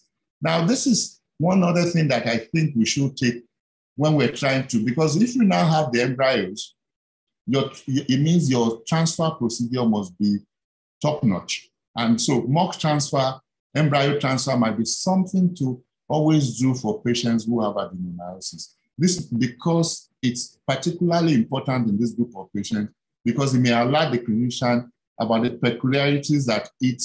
For example, what kind of catheter should you use? Should you start from the get-go using your stellate due to uterine distortion? All this information might just be necessary for us to optimize the treatment that these patients are going to have. So I just draw the conclusion by saying that we need to draw more attention to screening for adenomyosis, especially in infertility management. The frequent coexistence of adenomyosis with endometriosis and fibroids might just prove a double whammy for some of our patients who are faced with infertility. There is still limited data available concerning the efficacy of the different treatment options for infertility, and therefore still pose a major challenge to gynecologists and fertility experts who are faced with these patients. And adenomyosis may be responsible for a good percentage of repeated implantation failure. I'm sure this is one word that many people who practice IVF really dread, repeated implantation failure. So, but adenomyosis might just be one of the things. So this might be one of the reasons why we need to be able to diagnose more adenomyosis even before our patients start IVF treatment. Well, women with adenomyosis need special counseling when faced with infertility, as they may need multiple attempts, as well as they need good antenatal care due to possible obstetric complications. And I join others to say that we still need to do more than what we're doing now with adenomyosis. Thank you so much for listening. And I think it's just enough time for me to invite Professor Ali to just talk to us about HIFU and adenomyosis. Thank you so much. So for all the speaker previous, they all did a wonderful speech. So for me, it would be easier. And I will share my screen.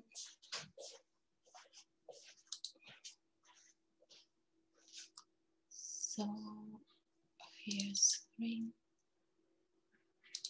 Okay.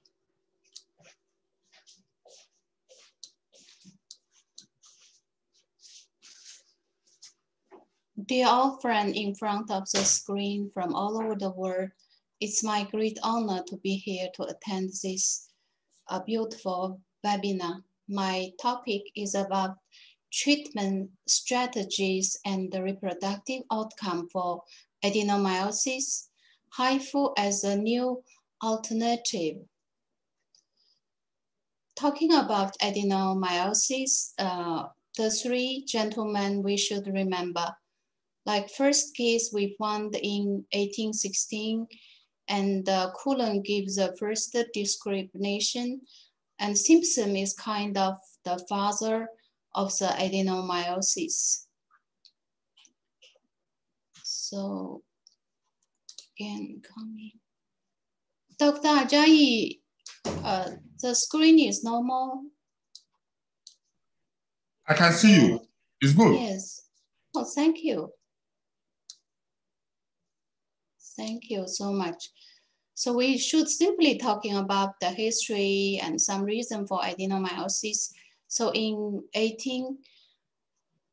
1908, Cullen proposed the basal layer endometrial invasion as a cause of adenomyosis, which may be related to the lack of submucose in the endometrium. Adenomyosis originates from the invagination of the bacillus of the endometrium into the myometrium. The bacillus invagination proceeds along the intramyometrium lymphatic system, a metaplastic process initiated from ectopic intramyometrium endometrial tissue. So here we should realize the problem for adenomyosis, the disease of the root of the disease is endometrium tissue.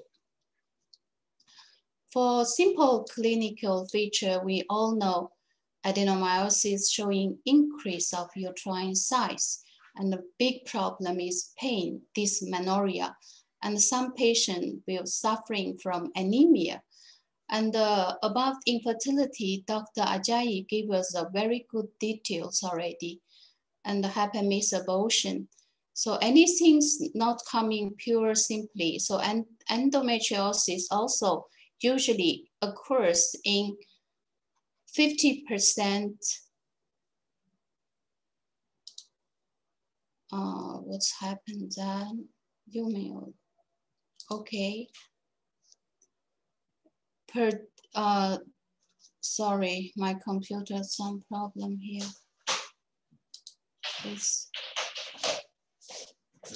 My screen disappeared suddenly. No, but we can see your screen. I think it's from your Really? end. Yeah, we can see your screen. But I can't move it, sorry. Suddenly stopped here. I will try again. Connect again. Sorry. Now it's okay. Perfect. Now it's coming wrong way. Okay. So from the back here. So yes, and about the fertility, Dr. Ajayi gave us very good details already. So this is about adenomyosis. Pathologically, myometrium hypertrophy was mainly observed with island-shaped endometrium gland and stroma distributed between the myometrium wall and smooth muscle fiber hyperplasia. This picture just look page. And for ultrasound, I believe every audience already get good information from Dr. Kinsley. He gave us a very good information from ultrasound, and the uterine MRI feature we will talk later. So we can see the mix and the scatter in multiple spots with higher signal foci. So for treatment, we already know we have drug treatment and some surgical treatment. I will focus on the new style, HIFU. So we should know, including any traditional technique like myomectomy, adenomyomectomy, we should think about what will happen later when the patient during the pregnancy. So there's some data report will happen obstetric complication such as uterine rupture. This is a case from another hospital.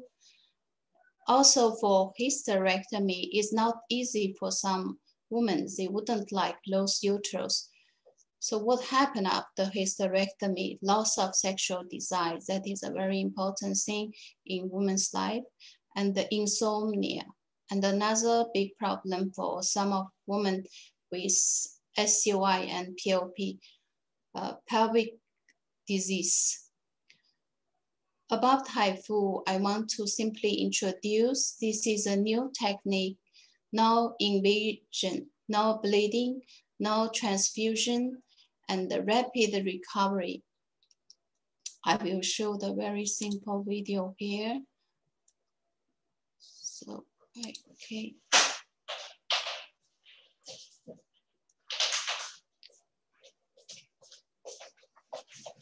So we can see the patient just lying on the bed. So while treating, the patient can listening to music at the same time, just relax and lie there. The lower abdomen is soaked in water like a spa. So it can be said to be a very comfortable treatment.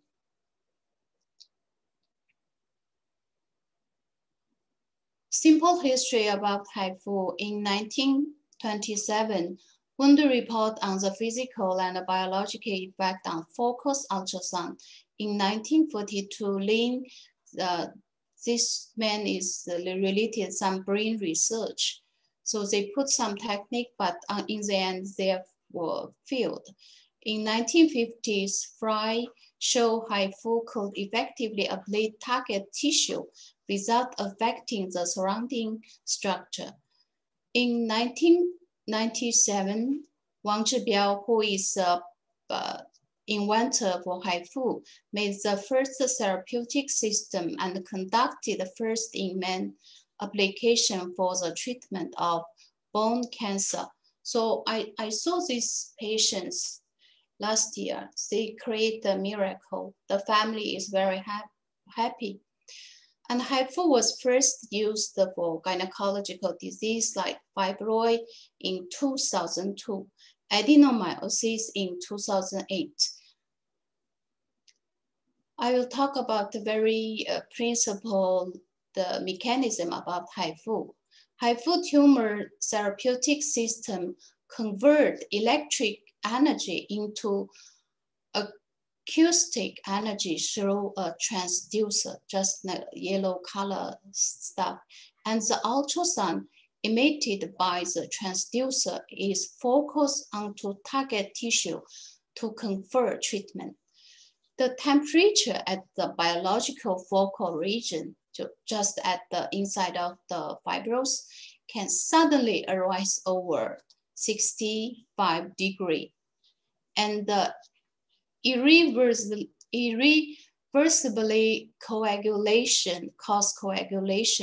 cause necrosis immediately. HIFU offers one-time precise resection via conformal ablation of the lesion under the real-time monitoring by either ultrasound or MRI, usually ultrasound. So if the doctor very familiar with ultrasound, it can handle easier. So HIFU system already installed in all around the world in nearly 30 countries. So this is a big data center. It can connect everywhere. So in China, we can see nearly every province we already have HIFU machine. The left side picture, we can see the all around the world. So 这个重新the happen problem again, I will share. So I'm not sure what's happened for here. 重新载入，无法恢复的问题。Loaded. Yeah, yesterday we tried very good, so I'm not sure. Okay. Again, okay. When we doing HIFU, the very important thing for classification. So today we already learned from Hans and the previous speaker. We have new system about classification. So that is very important. But this is our experience about classification. We according to the traditional way, like focal and the diffusion, and we divide into A, B, C. A means nearby the endometrium. B outside nearby the subseries. C is a noodle style. For diffusion, also divide into the diffusion, endogenous, diffuse, extraneous, and the diffuse intramural. Three step are different adenomyosis will require a different treatment strategy. So for HIFU, the best one is diffuse endogenesis type and the diffuse intramural subtypes. For the purpose of HIFU, very simple, selective and precise ablation of adenomyosis lesion and reduce the scope of the lesion. Loss of endometrium function in ectopic endometrium. The very important thing is relieve the symptom. So this is data. We begin from 2050, the end of the year, but now we finished more than 2,000 cases. We increased gradually. So in whole China, we are in the third line. So every year nearly for more than 400. From this table, we will see that most of the patients we treat are adenomyosis, the green color, especially recent years. So our treatment strategy divided 3 steps. The first step is HIFU. The second step, we will use kind of medication like GnRHA and the progesterone. So any medication, the easier to get. The last step is resection of endometrium. So at the beginning, we mentioned this kind of disease mechanism is endometrium. So the third step, we usually will do the resection of endometrium through hysteroscopically. This is a paper we published 2 years ago for 3 steps. So this is a very typical case we done. So we will see from the picture A, posterior and adenomyosis lesion here before treatment. 1 day after HIFU, we can see the ablation area nearly 90%. And just 80 days after HIFU, from picture C, we can see the beautiful normal uterine size. So I call this technique like as magical as a work of art. So very big uterus, just 18 days can come in through the normal size. The beauty of the non-invasive technique. So just like a turnip, I have several patients after very huge myoma absorbed completely and after adenomyosis disappear. So the uterus size in the pelvic wall through MRI, we found the shape of the uterus like turnip, very beautiful. So here I will show the 4 minutes videos for all audience to show how the HIFU work. But I suddenly find the problem coming again. We can't running the video. Okay, I see. Maybe in the future we can see. So very interesting video actually, the whole procedure we can see easily. But after HIFU, we can see the improved VUS score and also menstrual volume score can reduce and also reduce the uterine volume and increase the hemoglobin level and the very typical marker CA125 can dramatically reduce. So we will give the conclusion, the 3-step approach, HIFU, GnRHA, and the Mirena, it has lowest risk of hysterectomy. It's safe, effective, and efficient. It can improve the quality of life, especially for the patient with localized adenomyosis. I will share several successful cases. The first cases is 42 years, 5 years of dysmenorrhea associated with this hypomenorrhagia. So we have many patients getting through traditional treatment like GnRH, serotype, put marina, fallout, field. So this patient also accept 6 times of GnRH and 1 times marina without symptoms improving. So from this picture, the right side picture, we can see just 1 day after HIFU ablation, the whole lesion ablated nearly completely, and we caused the heart-shaped lesion. The patient will feel happy. Heart means love. So after 3 months, the uterine size coming normal, and we will do the step 3, hysteroscopic surgery to resect all the endometrium and put marina. And we sending the tissue to the biopsy. The pathology result is HIFU treatment induced high-grade degeneration of adenomyotic tissue. So this is about video for TCRE, so it can't work again.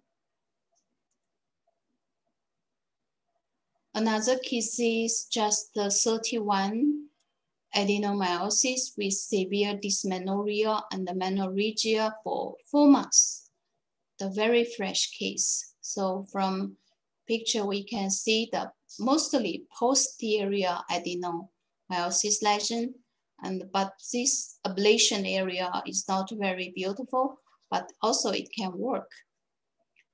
The case 3, we can see the very huge adenomyosis. 1 day after HIFU, we can see another heart-shaped ablation area. 6 months later, the last picture is 16 months post-HIFU, smaller, much smaller. And another case, 32, severe dysmenorrhea for 4 years. So from here, we can see the ablation area, very beautiful.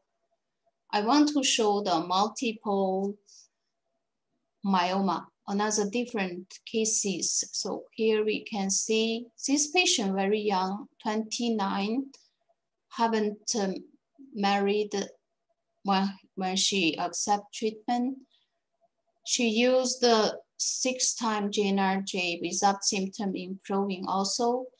The diagnosis is diffuse uterine leiomyosis. So we can see we give 2 times ablation. 1 day after first time of HIFU, most fibroid ablated. 3 months later, we can compare the 3rd picture with the first picture. The size of the uterus shrinks smaller, very beautifully. This patient, 30 years, 4 years of myoma. So we can here posterior myoma. 1 day after ablation beautifully. And just 3 months later, we can see much smaller. And the shape of the uterus is very beautiful. So the patient can easily pregnant later. This paper showing the HIFU treatment does not affect ovarian reserve. And the pregnancy outcome also very good. Here we can showing the conclusion. So this is 68 adenomyosis patient and 54 succeeded in pregnancy after HIFU. And the average pregnancy time is 8 months. In 54 patients who had a successful pregnancy, there were no symptomatic uterine rupture or rupture during pregnancy or delivery. So HIFU ablation has no obvious adverse effect on normal uterine wall and does not increase the risk of uterine rupture during pregnancy and delivery. HIFU ablation may improve uterine movement and uterine cavity. HIFU ablation result in the relief of clinical symptoms in adenomyosis patient with fertility desire. Our strategy about the adenomyosis is the combination therapy. So we will choose a bigger lesion for HIFU. And after HIFU, we also combined with medication. But for some doctors, they like to hysteroscopic surgery, laparoscopic surgery, laparotomy, both are okay. We should choose a suitable technique for the patient. So in our center, we have 77 cases naturally pregnancy and 19 cases accepting IVF. Both of them deliver successfully. So for the adeno patient, we think should take individualized treatment. For small lesion without the desiration for pregnancy, we recommend the TCRE resection through hysteroscopically and put marina. Large lesion without the desiration for pregnancy, after HIFU, we will give TCRE also. So combine the most suitable unique skill. So this is our cases. Our first HIFU baby. In her 32 months, she accepted MRI to check the baby. So we can see the myoma. Before treatment, nearly 4 centimeters. But during the pregnancy, the myoma shrank gradually to 2.5. So this patient is our first HIFU baby. So we also have a milestone for 1,000 kisses, HIFU baby. Also the very beautiful baby here. So our patients give us flowers, mooncake, and this one is 1,000 HIFU baby. So we also create the club to help the patient.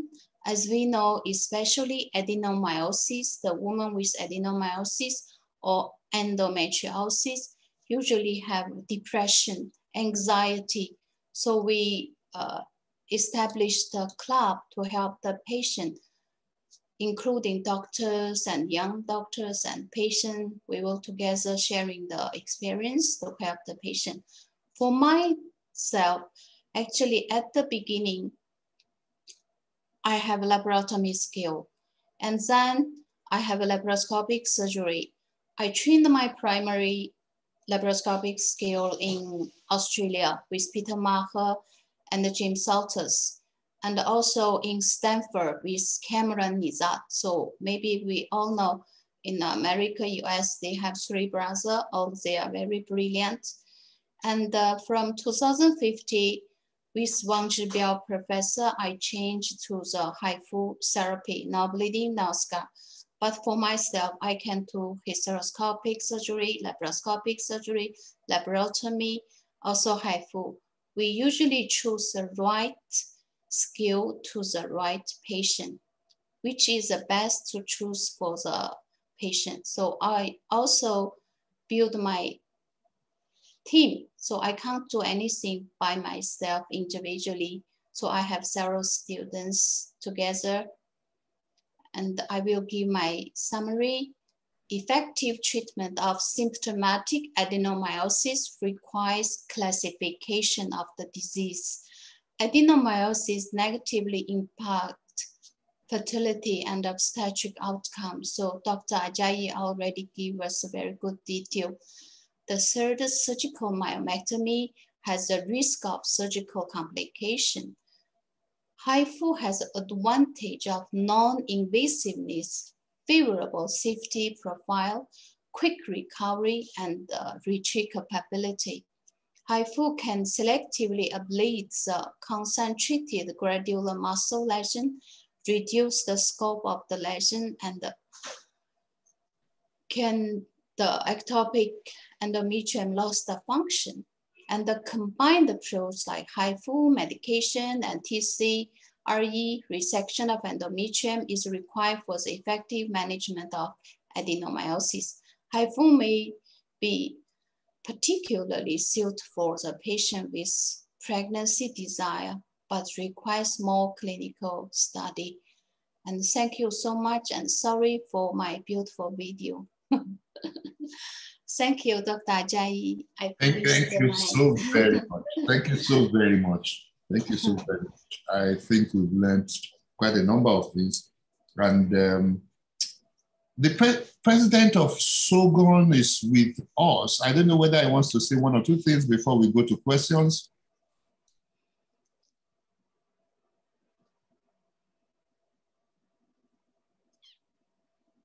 Because we'll have quite a number of questions, and I think from the questions we just end. I don't know if the president or the secretary want to say anything, because I see the two of them are with us. Okay, hello, Professor Ajayi. Thank you very much for organizing this very highly educative session.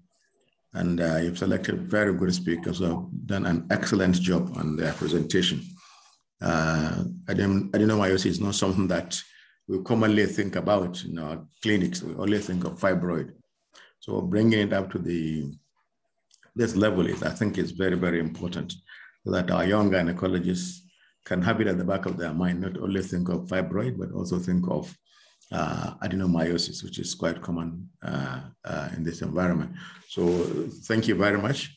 I appreciate all the speakers. They've done an excellent job. And I can see everybody's, there are a lot of questions being asked.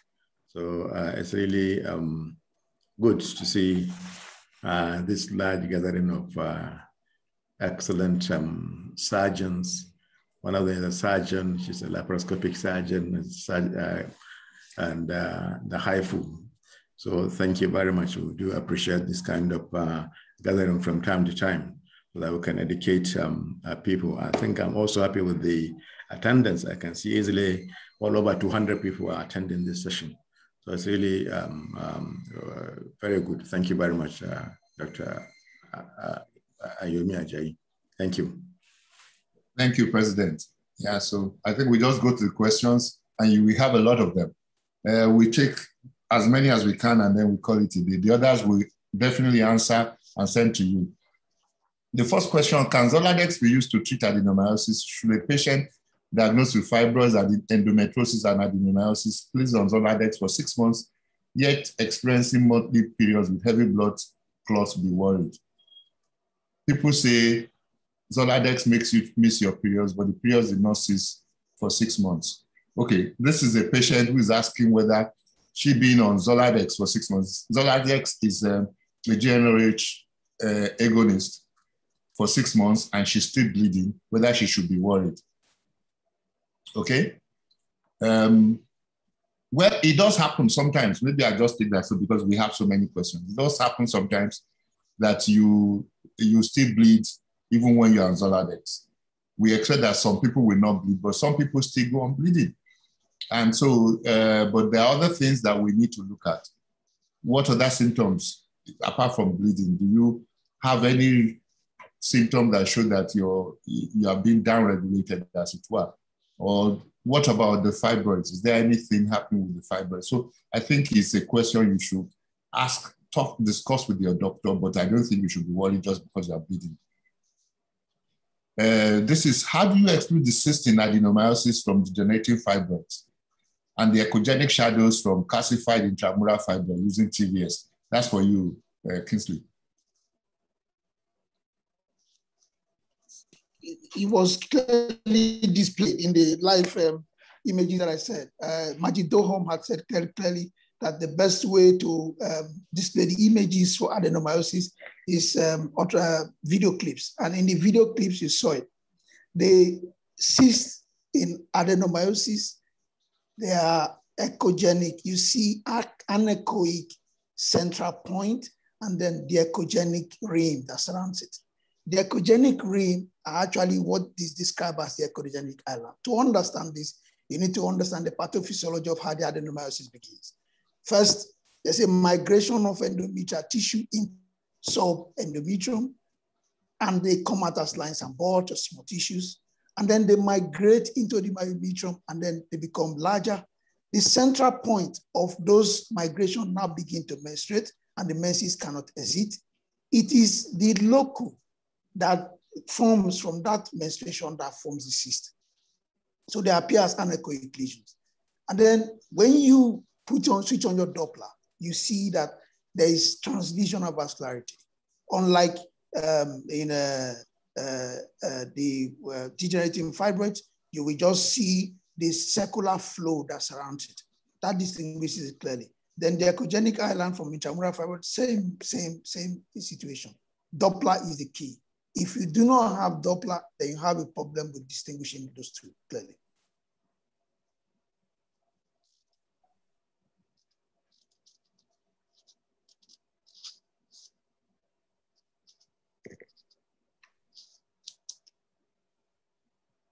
Did not open the voice, Dr. Jai. Your voice is not open. Yes. I'm sorry, I'm falling victim to this.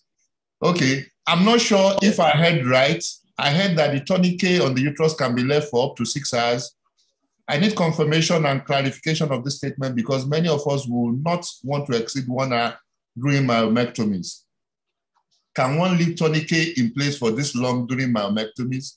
This is a surgeon asking. I think that would be a question for, normally it should have been for Hans. So since you are inheriting his assets, Dr. Krentel. Yes, well, when we do the OSADA procedure, which is a surgery that we do in very rare cases, because there are some risks related to the surgery, like loss of uterus, like heavy bleeding, but also there is a high risk of uterine rupture during pregnancy or delivery. So this is something that should be last exit. And I think we have seen very good results by non-invasive techniques like HIFU, and maybe radiofrequency ablation can have similar results in the future. So when we do the procedure, I do not use that suture that Hans showed. I don't have any experience with that. So I'm sorry, but I cannot answer this question. There was another question about probable adhesion problem in the cavity. I think I can answer the question, sir. Sorry? If you do not mind, I think I can answer the question. I do a lot of adenomyotic surgery repairs. Mm-hmm. So I have experience with that. And he's correct. You can, there's this, to be honest, when you look at this and the practicality of it is what we need to look at. When we were residents, they told us that when you are doing myomectomy, release the tourniquet every 20 minutes, release the tourniquet. The reality is that when you're operating, you cannot do that. That's the honest truth. When you're doing adenomyosis surgery, you've severed the uterus into 2 compartments. You cannot release your tourniquet and retire it. And those surgeries take a minimum of 3 hours. So I have done adenomyosis surgery for, the longest I've done was 9 hours for a particular patient. And I left the tourniquet in situ for that 9 hours. Patient is doing fine now. We'll just recruited her into an IVF cycle, and then we're going to possibly conclude the IVF. Endometrium is very fine. Uterus is fine. When we scanned her most recently, just before we recruited her for IVF, we did hysteroscopy for her, and the endometrium was quite beautiful. So she has no endometrial issues anymore regarding fertility. So yes, you can leave the tourniquet for longer than 6 hours that the German surgeon said, and I've done that, and I've seen that, and I have patients who came out with good endometrium afterwards. Yeah, we should be a little bit careful about the pronouncements when there is no data. What is the effect on the ovaries? If you live for 9 hours, I'll be scared. What is the effect on the ovarian reserve? Depriving the ovaries of the blood for such a long period of time. I think those are things that we should not just make a decision based on one or two patients. Is that something that we need to probably see if there's any literature on, and that's what my own opinion. And I would like to add that when you do the Osada triple flap technique, you usually do not leave any space for hematoma. That's the intention of this suturing. So there should not be any space left between the flaps, and then you may have a lower risk, and maybe the suture is not necessary at the end. So far, we did not do this suture, and we did not have any problems with bleeding, but I'm not sure. We have to ask Hans the next time. Okay, that definitely will be a next time. Okay, so how do you differentiate adenomyosis from endometrial cancer on ultrasound with loss of boundaries? The key is that this endometrial cancer is endometrium. You scan and you see that the endometrium is larger than normal. Adenomyosis is a disease of the myometrium, not of the endometrium. So the distinction is not quite difficult. When you scan and you see that the patient has endometrial cancer, it's the endometrium. The endometrium is larger than normal. There may be some infiltration, of course. There may be some infiltration into the subendometrium, but that can easily be distinguished from uterine fibroids. The size of the endometrium and then Doppler. In endometrial CA, you have a Doppler score of 4. In adenomyosis, you may have Doppler score of 2 to 3, not essentially 4. So those are the two things that you can use to distinguish them. Endometrial deposit like Lansine buds are just minor deposits in the subendometrium, and the endometrium is particularly fine, no issues in adenomyosis. The key is that endometrial CA affects the endometrium, not the myometrium. I thought you'd be concerned with is a sarcoma instead of an endometrial CA. In a sarcoma, again, the Doppler will help you because the Doppler will show increased vascularity of the myometrium as against for adenomyosis where the vascularity is 2 to 3, not essentially 4. Wonderful. If I may add something to that answer, there is a certain risk that you might miss an endometrial cancer arising in adenomyosis when you have, for example, a peri or postmenopausal patient, and this patient has myometrial adenomyotic cysts that can be a cancer developing inside. Of course, this is a rare condition, but it's difficult to distinguish these two diseases by ultrasound. And there's one thing that I have to add, because usually when endometrial cancer starts, the first sign is the postmenopausal bleeding. And when it's a cystic myometrial lesion, it might be a failure of this first sign of cancer. So you have a subgroup of post or perimenopausal and adenomyosis patients. And when they, for example, take hormone replacement therapy or tamoxifen for breast cancer treatment, maybe in this subgroup, hysterectomy could be helpful to avoid any problems, because it's difficult to check whether there is something irregular or not. But it's just a small group of patients, of course. Thank you. Yeah, thank you so much. I'm trying to get some.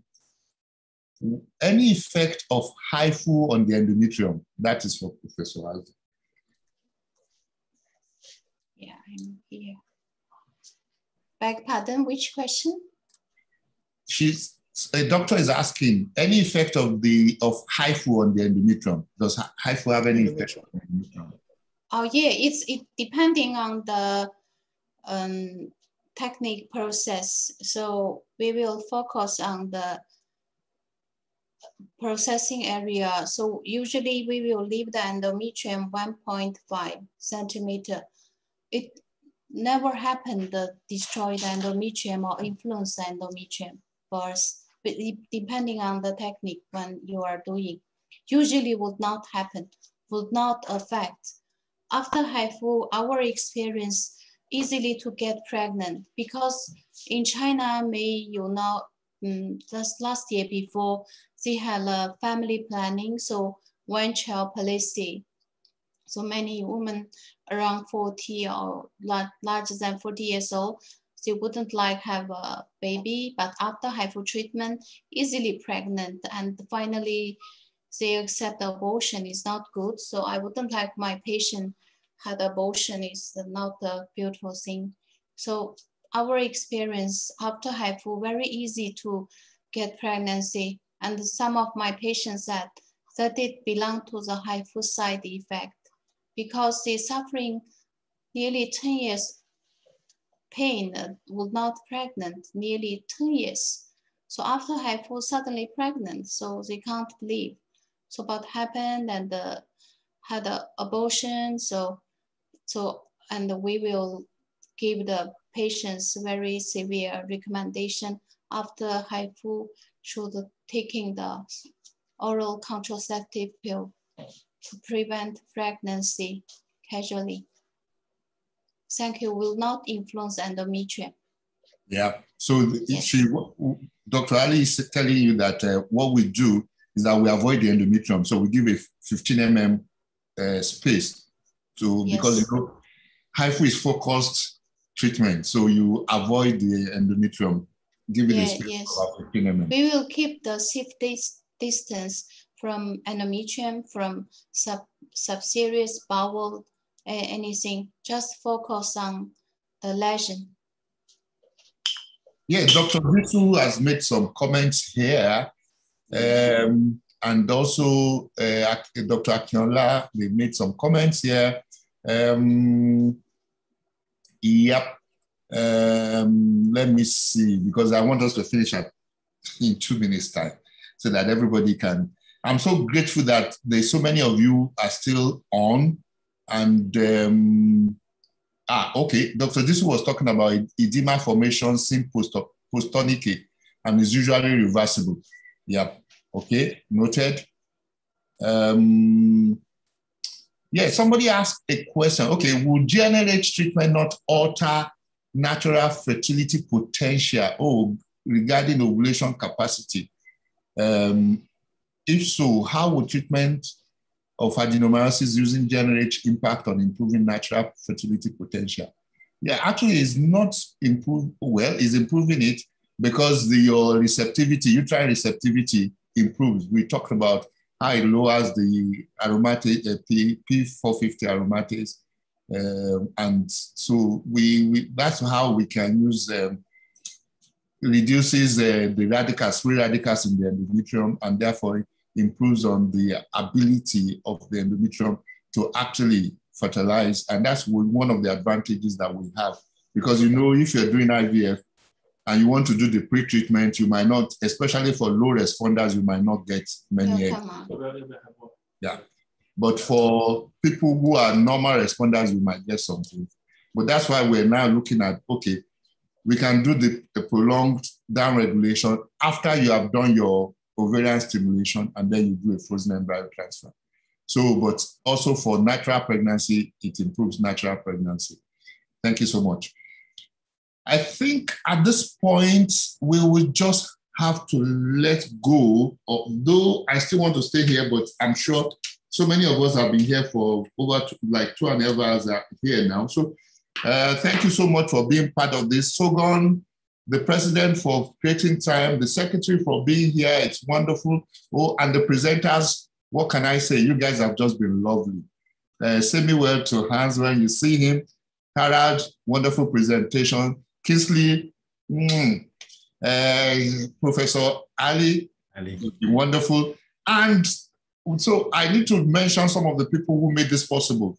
The companies that made this possible: Electromedicine, the Fibroid Care Center, and the ESDN, and of course, our partners, HIFU in Chongqing, China. Thank you so much for making this possible. And EEL, this is just the beginning. So what I will just say to Nigerians is watch this space. All right, then. So, see you guys. And thank you for being part of it. See you. Thank you very much. Thank you so much. Thank you. Nice Thank you, everyone. Thank you. Bye. Thank you, Bye. all Very audience. good. Thank you. Bye-bye. Bye.